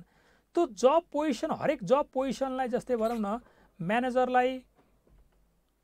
म्यानेजरको तलब कति राख्नु पर्ला, सुपरभाइजरको तलब कति राख्नु पर्ला हैन, तपाईँको लेबरको तलब कति राख्नु पर्ला। हेरी यो जुन कुराहरू छ नि यो जब पोजिसनको इभ्यालुएसन भनेको जब इभ्यालुएसन भइहाल्यो, यो जब पोजिसनको इभ्यालुएसन यिनको तलब कति फिक्स गर्नुपर्ने भन्ने कुरा। अनि यो म्यानेजरमा पनि त फेरि विभिन्न वर्कर ए बी सी होला नि त। यी पर्टिकुलर इम्प्लोइको कति तलब दिनुपर्ने हो, या सुपरभाइजरमा पनि यसको कति लेबरमा पनि यहाँ 3-4 जना होलान्। यिनीहरू यो इम्प्लोइ बीचको इभ्यालुएसनलाई चाहिँ जब रेटिङ भनियो के। पोजिसनको इभ्यालुएसन जब इभ्यालुएसन, त्यो पोजिसन भित्रका वर्करहरूको इभ्यालुएसन जब रेटिङ हैन, यसरी दिएको छ। त यिनी कुराहरू it is the assessment of the relative worth of the job पोजिसनको evaluation, it is the assessment of the performance of each इम्प्लोइको evaluation, it rates the employees, it rates the जब। किन यस्तो evaluation गरेको त भन्दाखेरि यो पोजिसनमा कति तलब फिक्स गर्ने त नि, रेसनल वेजेस र स्यालेरी स्ट्रक्चर सेट गर्न for the various job position. यिनको जब पोजिसनमा तलब के कति राखौँ भनेर फिक्स गर्नको लागि यो इभ्यालुएसन गरिन्छ। त्यस्तै यी वर्करहरूलाई यो म्यानेजरको तलबलाई 50,000 भनियो, तर 50,000 मा पनि ए भयङ्कर राम्रो काम गरेछ भने यसलाई 60,000 राख्न सकिन्छ, यसलाई 40,000 राख्न सकिन्छ, यसलाई 30,000 राख्न सकिन्छ भनेर यो चाहिँ फेयर वेजेस फर इच वर्करलाई चाहिँ यहाँ चाहिँ based on his ability and performance. एउटा त पोजिसनको जब स्यालेरी स्ट्रक्चर फिक्स गर्नलाई, अनि त्यो स्यालेरी फिक्स्ड भइसकेपछि त्यसभित्रका each and every इम्प्लोइहरूको salary fix जुन गरिराखिएको छ त्यो चाहिँ जब रेटिङबाट भइरहेछ है। यो पनि सहीले थियो केही छैन। कस्ट सेन्टर कस्ट युनिट, अब कस्ट सेन्टर भनेको त एउटा जस्ट तपाईँले केलाई फोकस गरेर कस्ट जम्मा गर्ने हो भन्ने कुरा हो है त। केलाई फोकस गरेर कस्ट जम्मा गर्दै हुनुहुन्छ। पर्सनलाई फोकस गरेर पनि कस्ट जम्मा गर्न सकिन्छ, लोकेसनलाई फोकस गरेर पनि, या आइटम अफ इक्विपमेन्टलाई फोकस गरेर पनि कस्ट जम्मा गर्न सकिन्छ। लोकेसन आइटम मतलब सर जस्तै पर्सनलाई फोकस गर्नुभयो भने, जस्तै मैले भने कि भनौँ न सुपरभाइजरको स्यालेरी कति, या सुपरभाइजरको स्यालेरी कति, या सुपरभाइजरसँग रिलेटेड खर्च के कति, त सुपरभाइजरलाई दिएका एक एक सुविधा जति छन् ती सबैहरू जम्मा गर्नुपर्ने भयो। उसलाई दिएको बेसिक, उसलाई दिएको बोनस, उसलाई दिएका अरू केही एम्युनिटिज फेसिलिटिजहरू के छन् ती सबै जोड्नु पर्यो। कुनै पर्सनलाई फोकस गरेर खर्च जम्मा गर्दै हुनुहुन्छ क्या तपाईँ। लोकेसन, फ्याक्ट्रीको ओभरहेड कति, फ्याक्ट्रीको कस्ट कति, अफिसको ओभरहेड कति, सेलिङ डिपार्टमेन्टको ओभरहेड कति, त कुनै लोकेसनलाई फोकस गरेर खर्च जम्मा गर्दै हुनुहुन्छ। आइटम अफ इक्विपमेन्ट जस्तै मसिन 1 को खर्च कति, 2 को खर्च कति, 3 को खर्च कति। किन जस्तै तपाईँहरूले हेर्नुभयो नि overhead च्याप्टरमा machine wise recover rate निकाल्ने कुराहरू हेर्नुभयो, location wise factory admin selling wise overhead recover rate निकाल्ने कुराहरू हेर्नुभयो। त्यो खर्च जम्मा गर्नु पर्यो नि त, कसलाई फोकस गरेर खर्च जम्मा गर्ने भन्ने कुरा हैन। त त्यो कस्ट सेन्टर मतलब केलाई फोकस गरेर खर्च जम्मा गर्ने भन्ने कुरा। जब कि कस्ट युनिट भनेको चाहिँ जस्ट खर्चलाई एक्सप्रेस गर्ने माध्यम भयो। पर युनिट हो कि कस्ट पर युनिट हो कि cost per kilometre, cost per ton, cost per flight, what ever हैन। त्यो यसरी के को आधारमा कस्टलाई एक्सप्रेस गर्ने हो, कुन आउटपुटको आधारमा। Is a unit of product or service or activity. एक्टिभिटीको पनि सर यस, कस्ट पर इन्स्पेक्सन हुन सक्ला, कस्ट पर सेटअप हुन सक्ला हैन, कस्ट पर सेटअप हुन सक्ला, कस्ट पर डेलिभरी हुन सक्ला। यो सबै के हो त एक्टिभिटी भयो क्या हैन। इन्स्पेक्सन हुन सक्ला यसरी। या सर्भिस मतलब कस्ट पर प्यासेन्जर, कस्ट पर प्यासेन्जर किलोमिटर भन्ने कुराहरू आउलान् सर्भिसमा। कस्ट पर स्टुडेन्टका कुरा सर्भिस सेक्टरमा के सबै कुरा। Cost per room per day, cost पर पेसेन्ट पर डे, यस्ता छन् नि सबै। Product cost per unit, cost पर केजी, कस्ट पर ton, cost per litre metre, यी सबै प्रोडक्टको हेर्नुहोस्। त कस्टलाई कसरी एक्सप्रेस गर्ने भन्ने ती युनिट हो क्या त्यो कस्ट युनिट भनेको है। त यसको फोकस कस्ट कलेक्सनमा छ, जबकि यसमा एक्सप्रेसनमा एक्जाम्पल पर्सनल कस्ट सेन्टर, जहाँ पर्सनलाई फोकस गरियो, मसिन अपरेटरको खर्च, सेल्सम्यान, ड्राइभर। इम्पर्सनल मतलब पर्सन बाहेक लोकेसन वाइज या चाहिँ तपाईँको चाहिँ हैन, या आइटम वाइज, मसिन वाइज, यसरी यतापट्टि एक्जाम्पलहरू राखिदिने भइहाल्यो। ठिक हो। अब कस्ट कन्ट्रोल र कस्ट रिडक्सन यो त धेरै पपुलर थ्योरी हो, सबैले तपाईँले पढ्नु भएकै छ। कस्ट कन्ट्रोलमा मेन्टेनिङ कस्टको फोकस हुन्छ भने यहाँ चाहिँ रिड्युसिङ कस्टको फोकस हुन्छ। कस्ट कन्ट्रोल जस्तै मानौँ न एकछिनलाई 1 फिनिस प्रोडक्ट बनाउनको लागि 5 केजी र मेटेरियल लाग्छ र एउटा 1 केजीलाई 10 रुपियाँमा किन्नुपर्छ भनियो भने यो स्ट्यान्डर्डलाई मेन्टेन गराउनलाई के गर्नुपर्ने कुराहरू यो कस्ट कन्ट्रोलले गर्छ। यो स्ट्यान्डर्डभन्दा बढी नलागोस् है भन्ने हिसाबले यसले काम गर्छ। के मेकानिजम बनाउने हो, के कस्ट टेक्निकहरू राख्ने हो यसले गर्ला। तर यो स्ट्यान्डर्डलाई पनि च्यालेन्ज गर्ने काम चाहिँ कस्ट रिडक्सनले गर्छ। कस्ट रिडक्सन भन्ने बित्तिकै के भयो भनेदेखि permanent reduction in the cost without reducing the quality of the product भन्छ।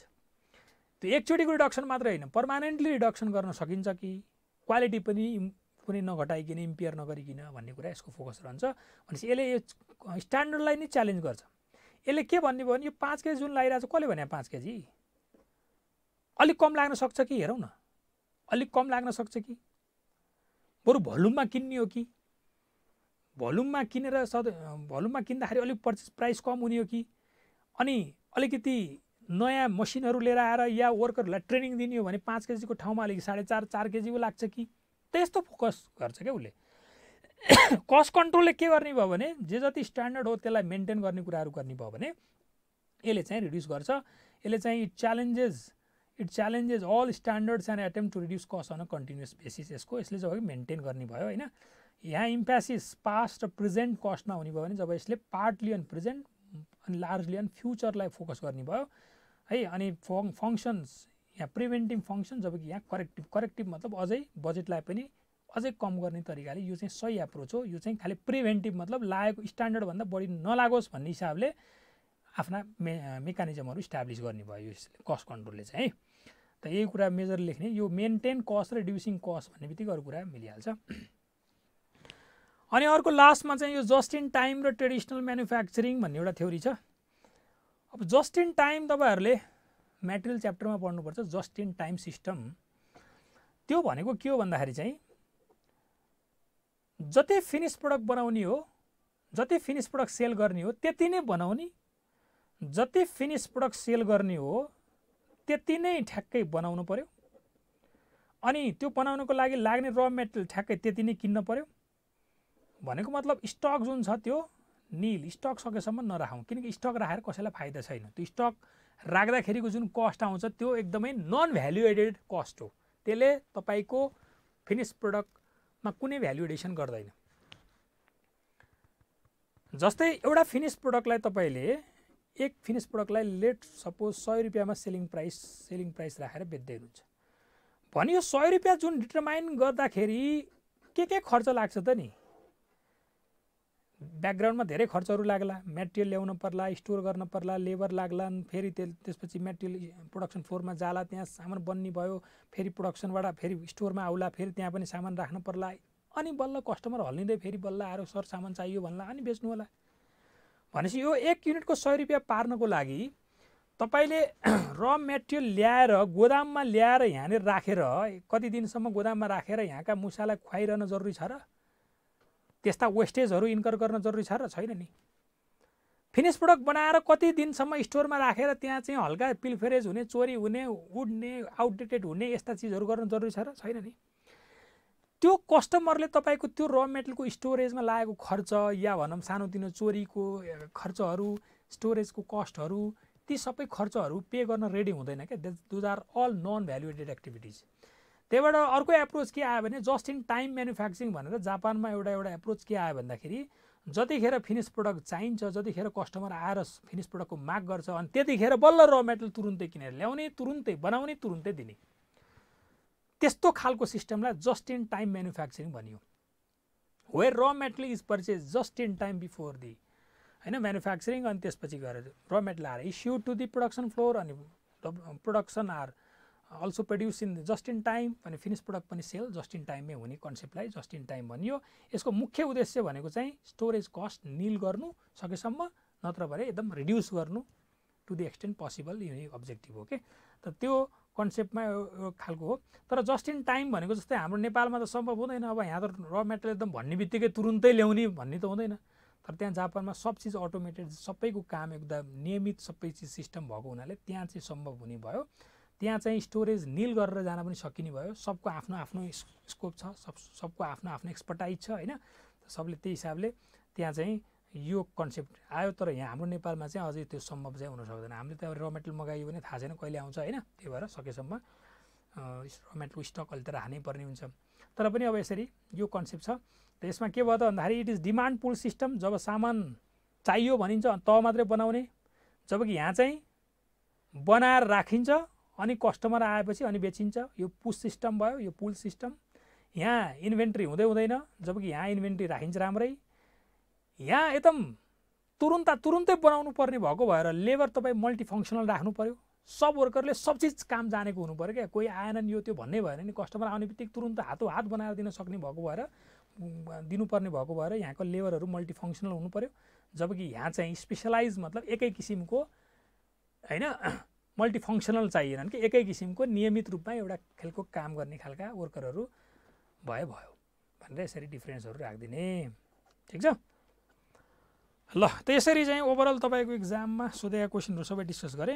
सबै क्वेशन किताबबाटै थिए है, केही पनि गाह्रो थिएन, एकदम सजिलो हो, एकदम 100% किताबबाटै क्वेशन थियो। एउटा स्ट्यान्डर्ड कस्टिङको एउटा क्वेशन थियो सामान्य, त्यो पनि बताइदिएँ। अलिकति थोरै विद्यार्थीलाई झुकिने खालको। ल अरु केही छ भने सोध्नुस्। अब मैले सक्नुपर्ने कुराहरू सबै सके है त। ल लेख्नुस् त के छ, भयो ठिक छ, सबै कुरा क्लियर भयो।